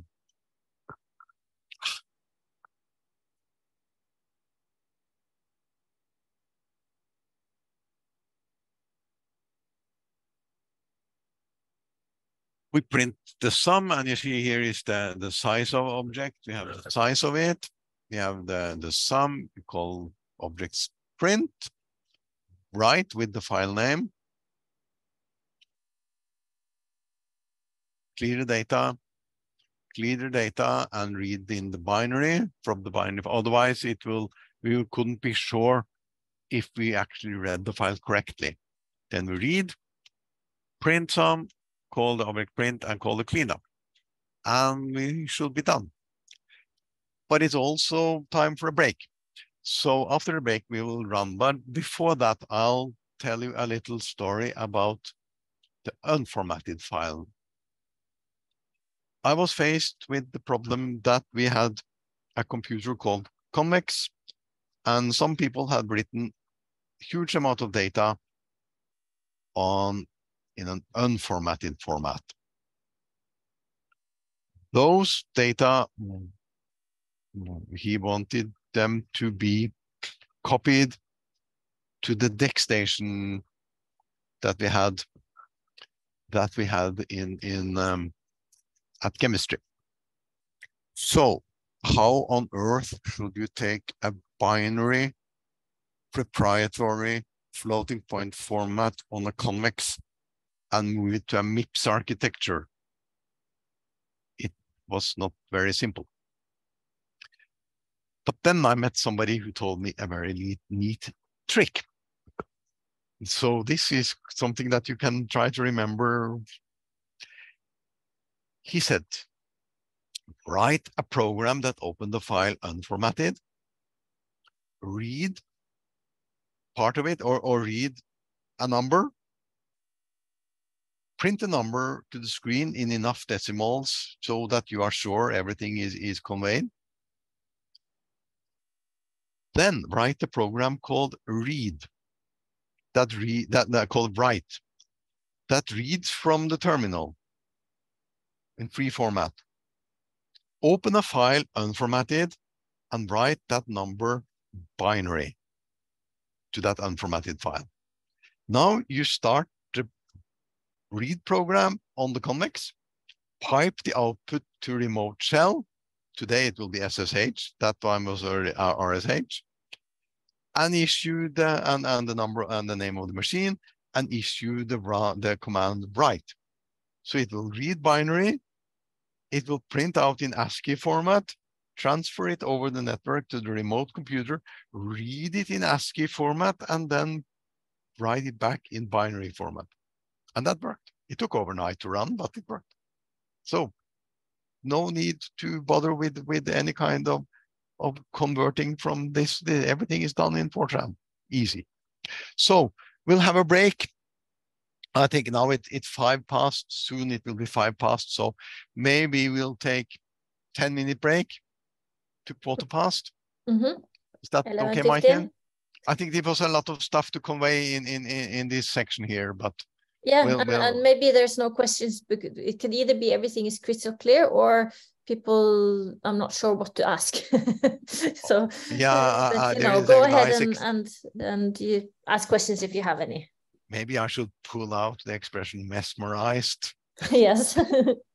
No, but I know this last program, it's a lot of things going on inside that one, and this is something that you'll keep for reference and yes. And review for later use, and come back to me if you find something that I've done stupid. So this is an item. We'll take a break. Yes, take a break. See you soon. 4 past.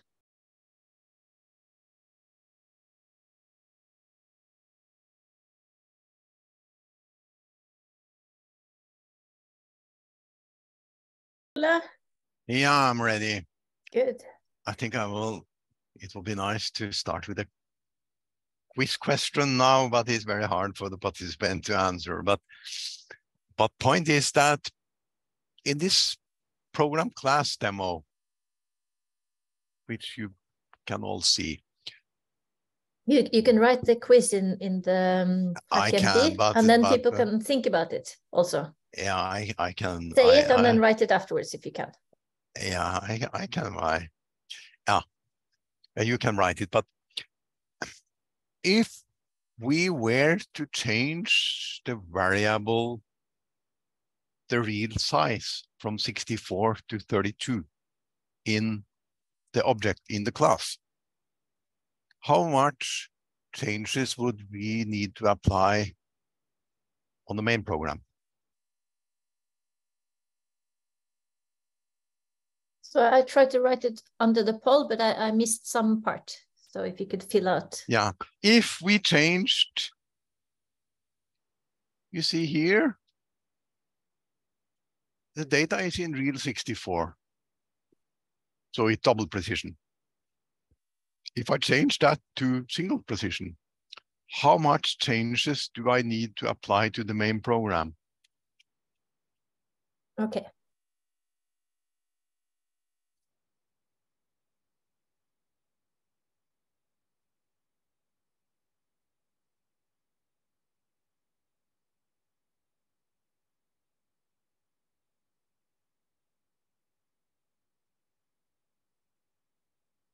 So if people can use the HackMD document to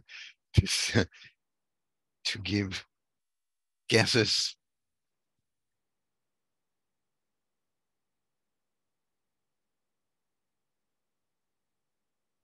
Yes, so above the questions and below the poll, I wrote the question. I hope I got it right. Well, yeah. Yeah, I can see it. And what do you mean by how much changes? You mean kind of syntactically, Yeah. or how much editing would it require? Yep.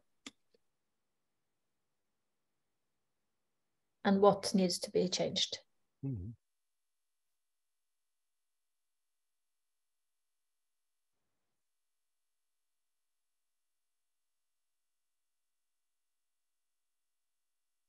There is one answer. Mm-hmm.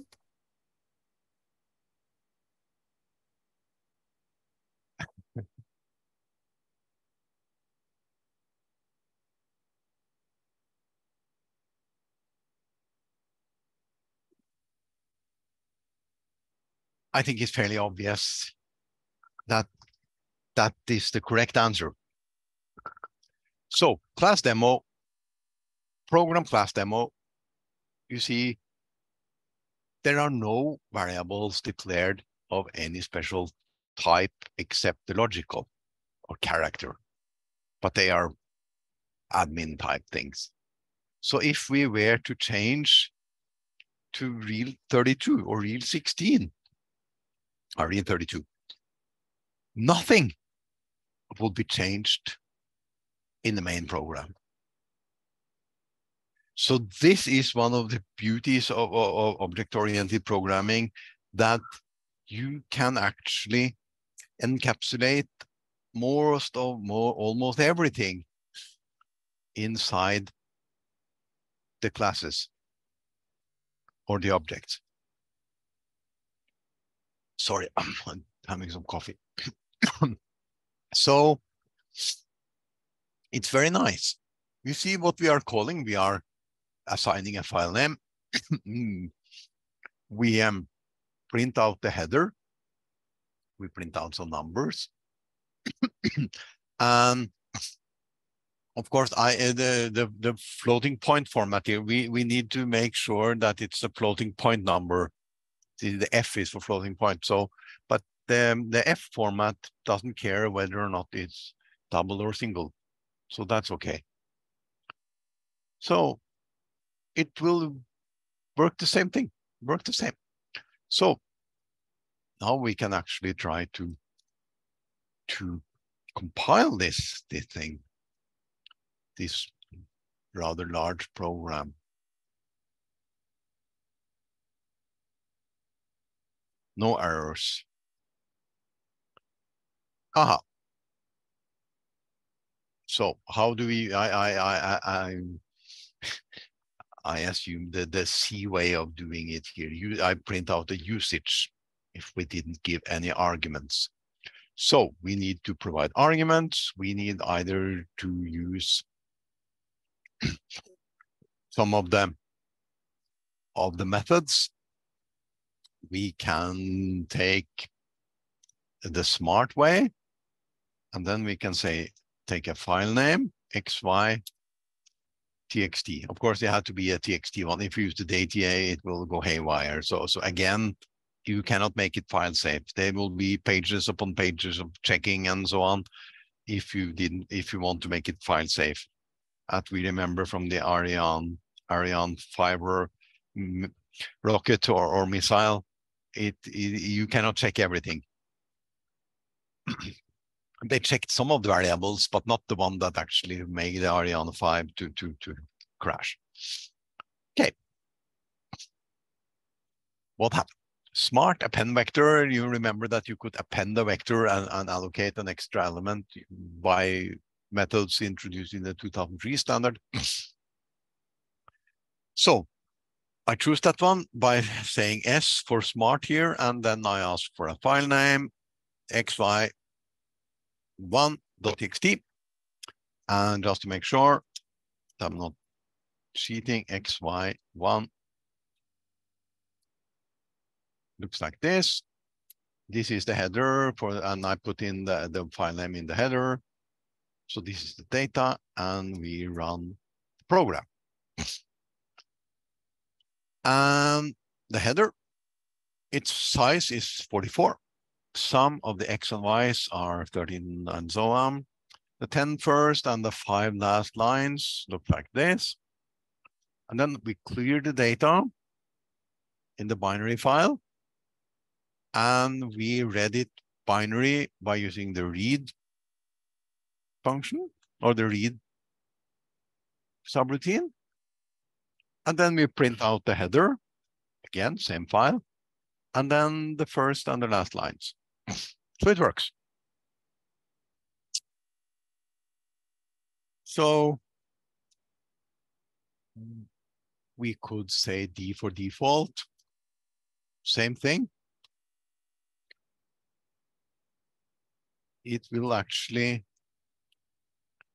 do the same thing because they are just reading the files in a different way.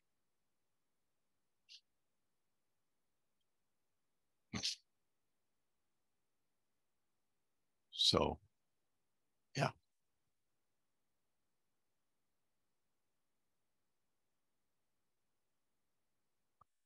Objects in file are still allocated. That's an interesting one. Anyway, that you can hunt after when you play with this yourself. Hopefully, I've introduced a few things that might come in helpful for users for learning this. And I even made an even more complicated version of this.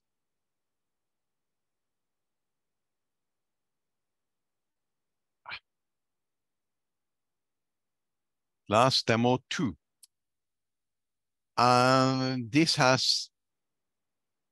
is a bit more complicated thing. The module and the class are all the same, but I raised the bar a little bit. First of all, I've introduced this concept, if-def debug. So if you want to debug, I put in the debug routines, and this one here is it needs the C preprocessor. So if your file name ends at capital F90 or 08 or whatever, it will trigger the preprocessor. If you need to trigger the preprocessor in Intel, you need to have a flag that you will need the CPP. I think it's FCPP or just CPP. In GNU, if you have the lowercase f, you need to have G FORTRAN minus CPP to invoke the C preprocessor. And for those of you who didn't participate in the first workshop, you please review the example called swap, where I extensively used the C preprocessor to do some macro expansion and so on, because it's quite nice that it can expand macros for you. It can make life a bit easier. So, but this one is for debugging. What I did was to see what we could do more by using using pointers and so on. The main program starts here. What I did was to say, maybe we need more than one data set. Maybe we need to handle many data sets and pull them into memory at the same time and be able to extract data between them and so on, and to extract data from each one of them, etc., etc. Well, at least to have full control and have all the data sets in the memory at the same time, ready for calculation. You see now the usage have changed to, there is no way of reading in. It's the same, it's a default way of reading in. And you need to specify several files, and you need at least one. So I need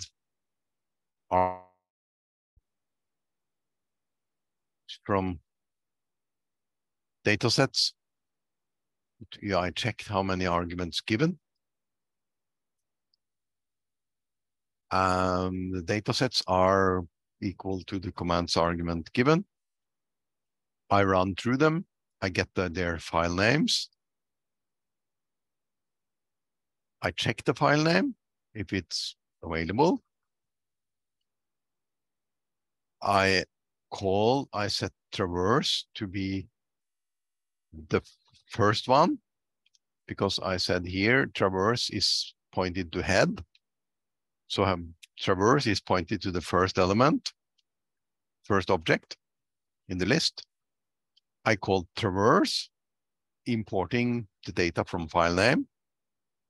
If you want to debug, you can print out. I print out the header and some data. I call traverse print. Then we scan the file name and for the dot, and I replace the txt by DTA by using some tricks here. FORTRAN is not very good at this, but there are some things to help you. Scan and file name, and then as we all know, file name is an array, a vector, so you can use the vector syntax we covered last time. And / is concatenating strings. So you can put those two strings together, and then it's actually just appending DTA. Read the first write and read it back, and then we can debug, allocate a next object for the next file, etc., until we're done with all of it. And then we run through the object and print out some data. You see, we set traverse back to head. We use some trim and so on, and we write out a little bit, the header and the name and the sum. And then we go to the next object. Then we check if the next is associated, which it actually point to a object. If not, we just exit, come here, deallocate, and we can put in the debug. So a little bit trickier because it avoids a bit more on pointers, etc. But it's a nice exercise.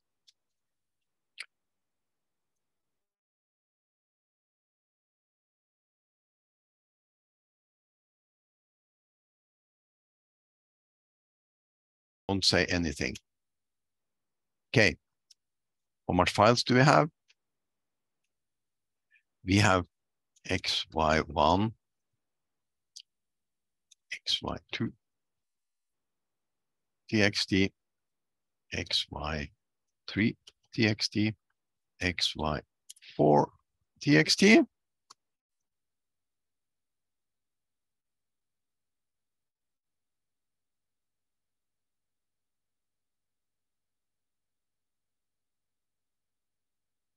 Here.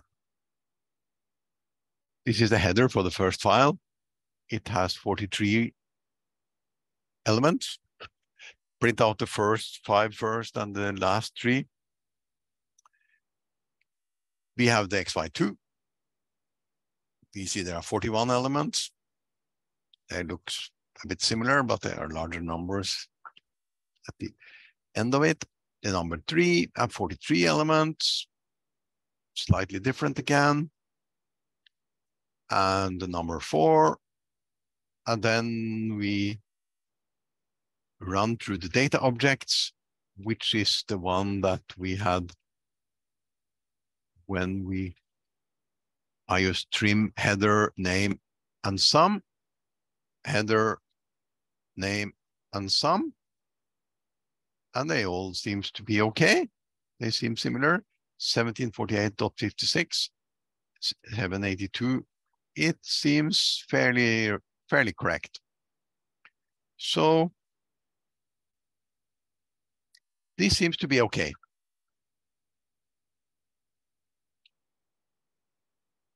Which is a lot of pointers and header pointers and objects and so on, but you just have to really sit down and scan through all these and fix. Data import this time is by a linked list, not the clever way of appending. I thought it would use a linked list. And of course, here is also a linked list. So there are many ways of linked list. One thing I did not touch upon is the inheritance. So that's become too much complicated for a simple workshop like this.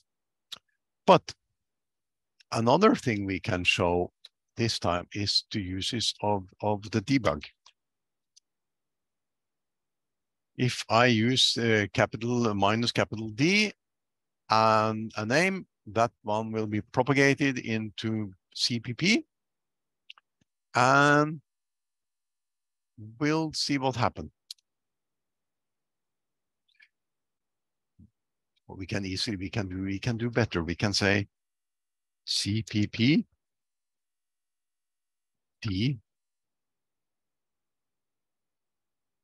No, CPP G for CPP class demo 2.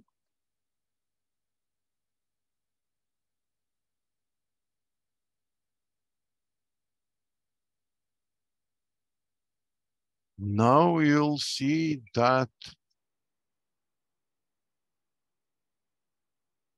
it ends here, end do. Deallocate hold, end do, and nothing more. You see?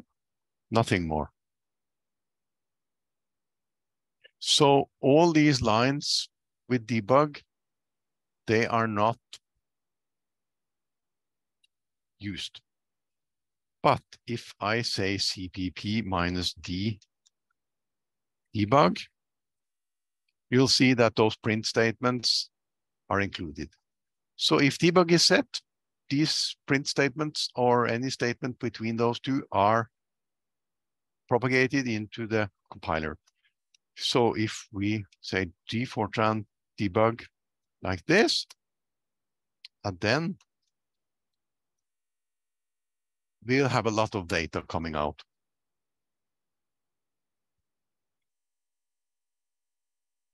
All the loops and so on, it will say true, true, true, true, true, and yeah, there's a lot of things happening.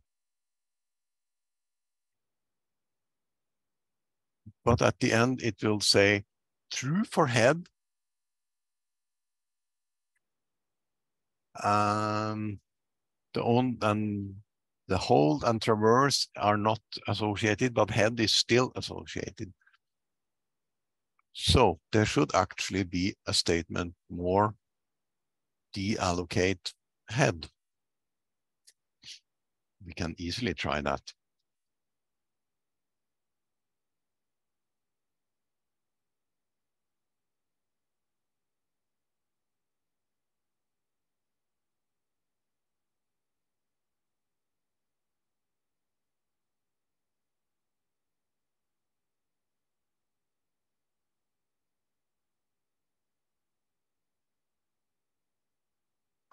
Yeah.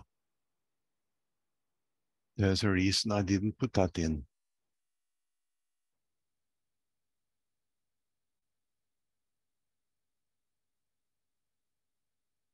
Of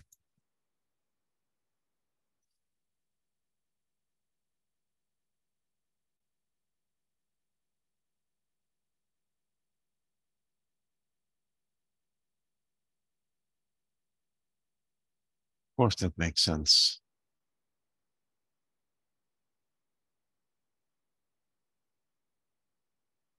Because what happens is that if I deallocate head, it will point to nothing, and try to take associated with it will not work. So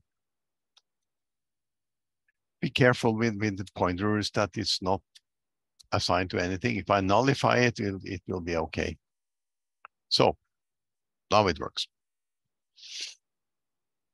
And it's more or less done with the introduction to object-oriented programming. I have one more demo about void types in FORTRAN, but we'll answer some questions and see if there's anything unexplained and what people want to see more of and so on. So we have some time.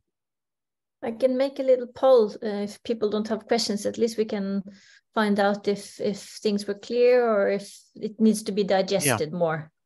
Maybe so, we can take make the poll, but we can go through the voids things before we go into if things were clear or not. What do you think of that? Sure. Yeah, but you can write it down. I mean, this is so. The point is that I'm maybe falling into the trap of showing something that I shouldn't. But this is syntactically correct, so it's nothing wrong. But it's trying to cheat.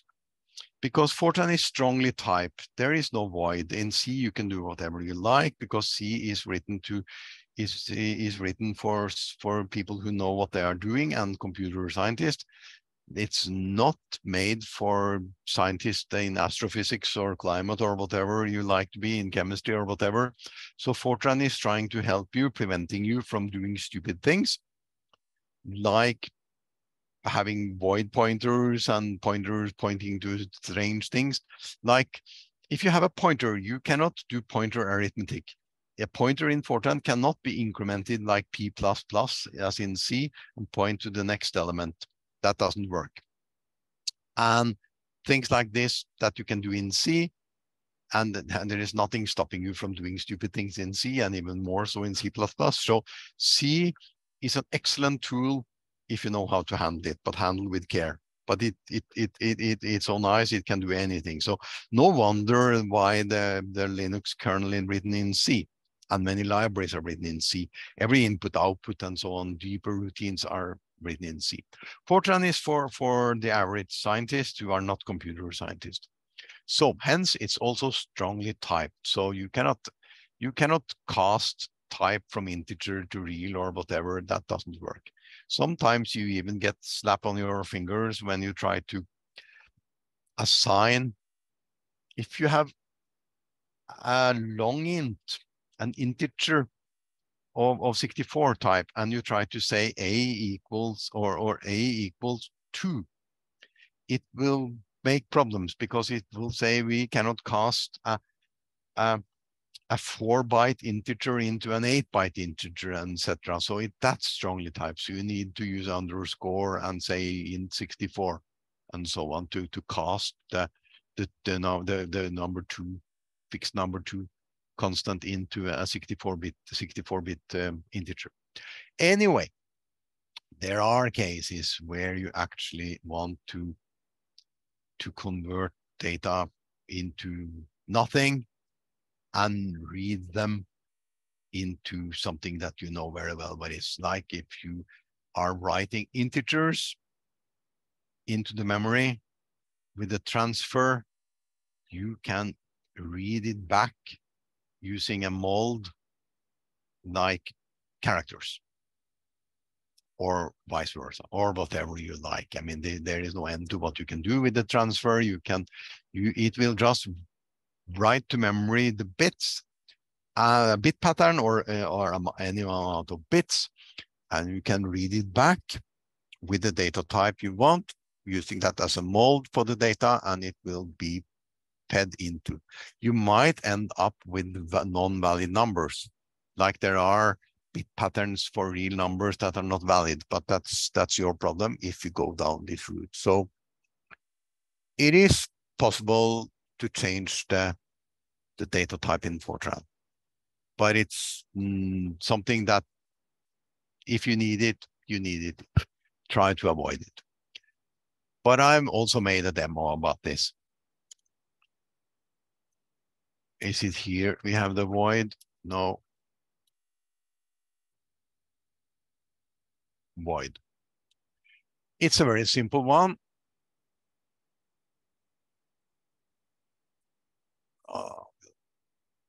Put the window higher up. Demo 5.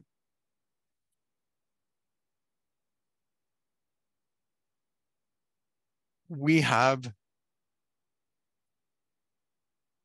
an integer, of course, always implicit none. I have to repeat this to the end of time. Still, there will be people who don't listen. Maybe a rocket fail or a patient die because of none, or not using implicit none. Anyway, said it too many times. Integer, int 8, which is a byte or character or whatever, 13 elements long. And I put in some integer numbers here. Then I have a string, same dimension, called string. Then I call upon transfer. Transfer is a function, so you don't have to write to memory, but the C is in memory. I take the data field C, a vector C, or whatever you like. It's a piece of memory, piece of data containing bits. In this case, it's integer numbers. Then I use A, and the type A. It could be any letter there, but A is first, and use that as a template or mold or whatever, so that the output from transfer will be characters. And then I print those characters. And we'll say G FORTRAN void F90.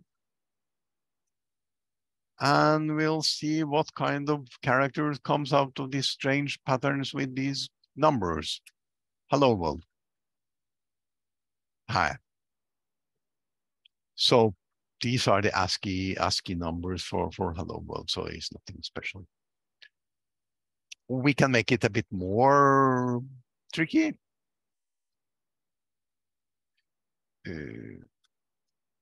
Modules and casting.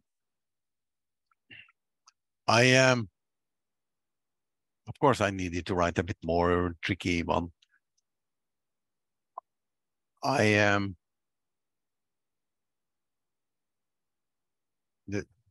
There's a data type here called data T, and this is just derived variables, no classes involved here.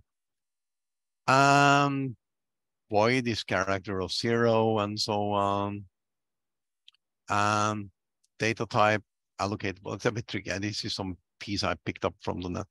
And then you contain set and get data. Just think of it as set and get. Then I use the data mod, implicit none. I call the set function. It's an array of numbers that you can allocate, because set is here data K.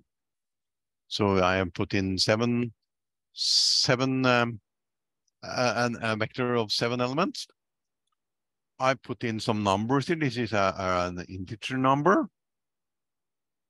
a floating point number.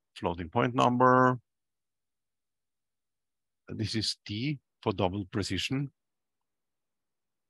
And then I have some number 1, 2, 3, 4, and an A, and a small number of things.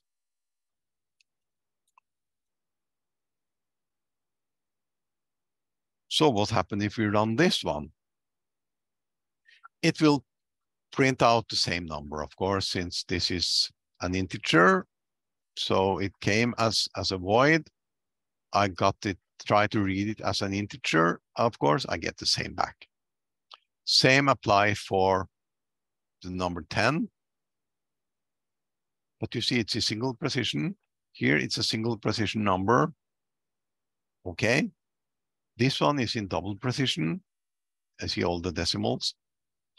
Then I have an array 1, 2, 3, 4, 5 in void. Read it back. We're using the number 1. It's okay. Then I say the A. Read it back. Send it as void. Read it. A. Then I read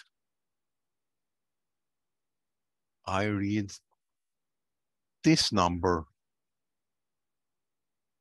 the number 1. I read this number here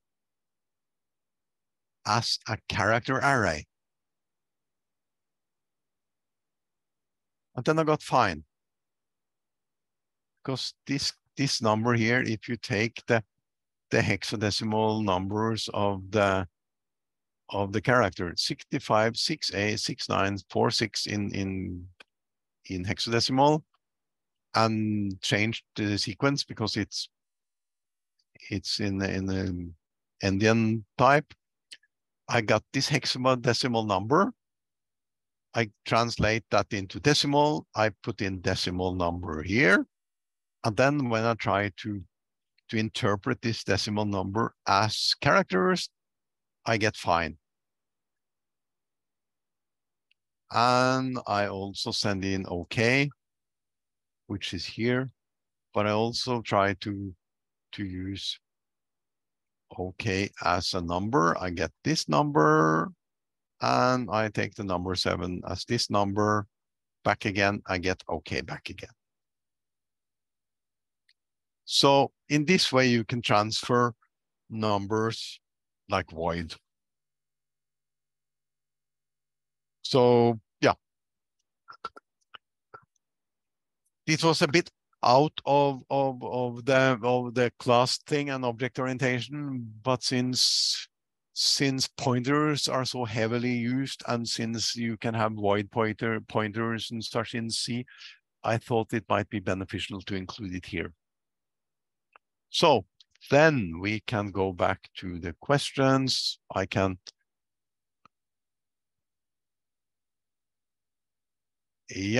put up this one again. This is the one we started off with. We have covered class, object, abstraction, encapsulation, polymorphism, not deeply into polymorphism because there's a lot of things you can do here. And inheritance we didn't cover at all. So the rest is up to you. Sometimes I say that I can teach you how to lay bricks and mortar and you lay bricks and such, but I cannot teach you how to build a cathedral. That's a bit more. But I can teach you the tools. Or in this time, I'm not even teaching you the tool. I'm just scratching a bit in the surface of the modern thing. You have to program yourself. So this is not really. It takes quite a long time to learn how to program. I put in the standard. This is not updated but it's also in day 2. You have the 2018 standard if you want to read it. And there are some links that you could play with. And that's about it. So we can spend some time, see if there's some questions coming up. Yeah, there was one person that answered, the two persons which answered the poll, and they say that the material was dense and they need to go through it in details, and that they're not familiar with pointers. So then it's good that you added this and they can have a look at your examples, so they maybe familiarize themselves a bit with that. Yeah, I know it's a very much thing in the morning before lunch, having all of this, but if you're unfamiliar with pointers and programming and object-oriented programming, this is a steep learning curve. But it will take some time if you really want to dig deep into it. It will take some time to mature. On the other hand, knowing that you can do it, you know, see that this is doable, or if you come across something other people have done, you know that's possible. But not all FORTRAN program need to be object orientated. So this is more to show that what you can do and how object-oriented programming can help you writing better programs and hide away some nitty-bitty gritty details that are not really necessary. Let's say you write some object-oriented stuff and put it into a library, and then people can just say use and that module. They're like MPI. There are modules for MPI which just say use MPI and everything works. So if you want to write libraries and so on, it can be helpful. And if you want to use other people's library that are written, then you can probably know why variables are not available, while you know there are hidden variables in there, hidden functions in there, and so on. You probably know the reason for that and how it's done. So that's why this could be beneficial for people not really into that much depth of object-oriented programming. But it's I've shown some examples how you can do it. There are many other ways of doing it. It's of every language is object-oriented this time at this point in time. So yeah, we could discuss this forever. I mean, this is people are discussing in the C++ and Python and so on because they are in wider use. But it's also an example to show that the language, FORTRAN language, is not dead and is constantly updated with modern features. So next 2 times, we are not introducing new features in the language. We are introducing things that are already in the language and how you can interact with other things. So I think we have more or less spot on time. Yeah, there's a question now coming in. Question 7.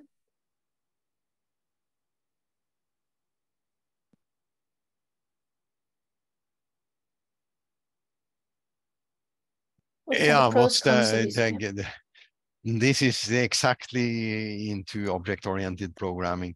You are preventing the user from tampering with the data. Maybe assume that you want to take the square root. Taking the square root of negative numbers is not popular. In the best case, you get a complex number. In the worst case, it aborts the program. So entering data by a method into the object can make sure that only valid values are imported, are put into the data structure. So in this case, only positive numbers are allowed. So when the users use set method and give negative numbers, the set method could check for that and make sure that no negative numbers ever enter the data structure. So when you take the square root, you are sure that they cannot be negative numbers. If the users were able to put in anything there, you never know. You have to check each time. So in order to encapsulate the data from the users, you can make sure that no non-valid numbers, or you could have denormals in there. that's never popular, or negative numbers, or numbers that are impossible. So like negative numbers, a mass cannot be negative, or a quantity. Like if you have 2 grams or 1 mole of water, you cannot have negative numbers of moles or other things. So you can make sure that the user are not, or that the program cannot put in non-valid numbers into the structure. And then that makes lives much more easier for the people who actually operate on the structure. Yeah, and this is like common for object-oriented program, that you have setters and getters exactly to be able to ensure and program yourself protection against various user mistakes, basically. Yeah. Yeah, I think that answered the question.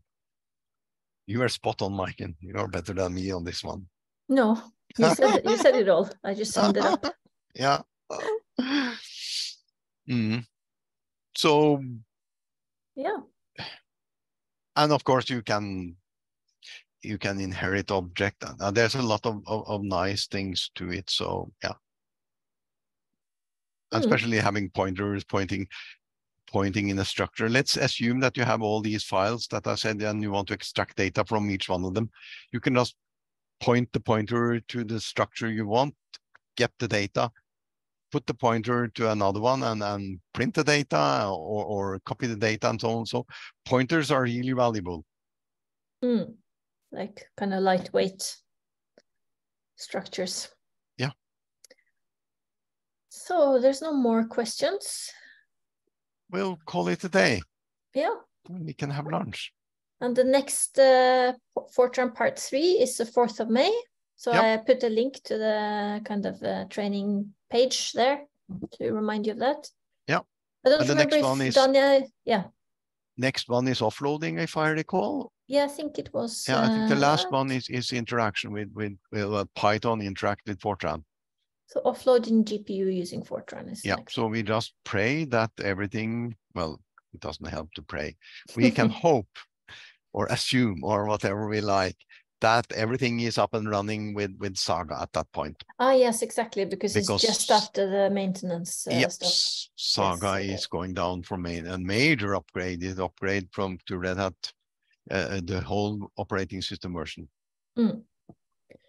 I don't know if Danya usually has some other extra information. Of course, the recording will be made available. Not sure exactly where. Maybe you remember. Yeah, Danya normally talk about the NRIS and such, but I assume that all the participants know that NRIS is an acronym for Norwegian Research Infrastructure, but NRIS is populated by staff from the 4 large universities, Oslo, Bergen, Trondheim, Tromsø. So the technical staff and the scientific staff are from the universities, and Sigma 2 is the admin part of that. Yeah. Okay, so shall we call it a day then? Yeah, I think so. If there's nothing more, Very good. Print, stop sharing. Yeah.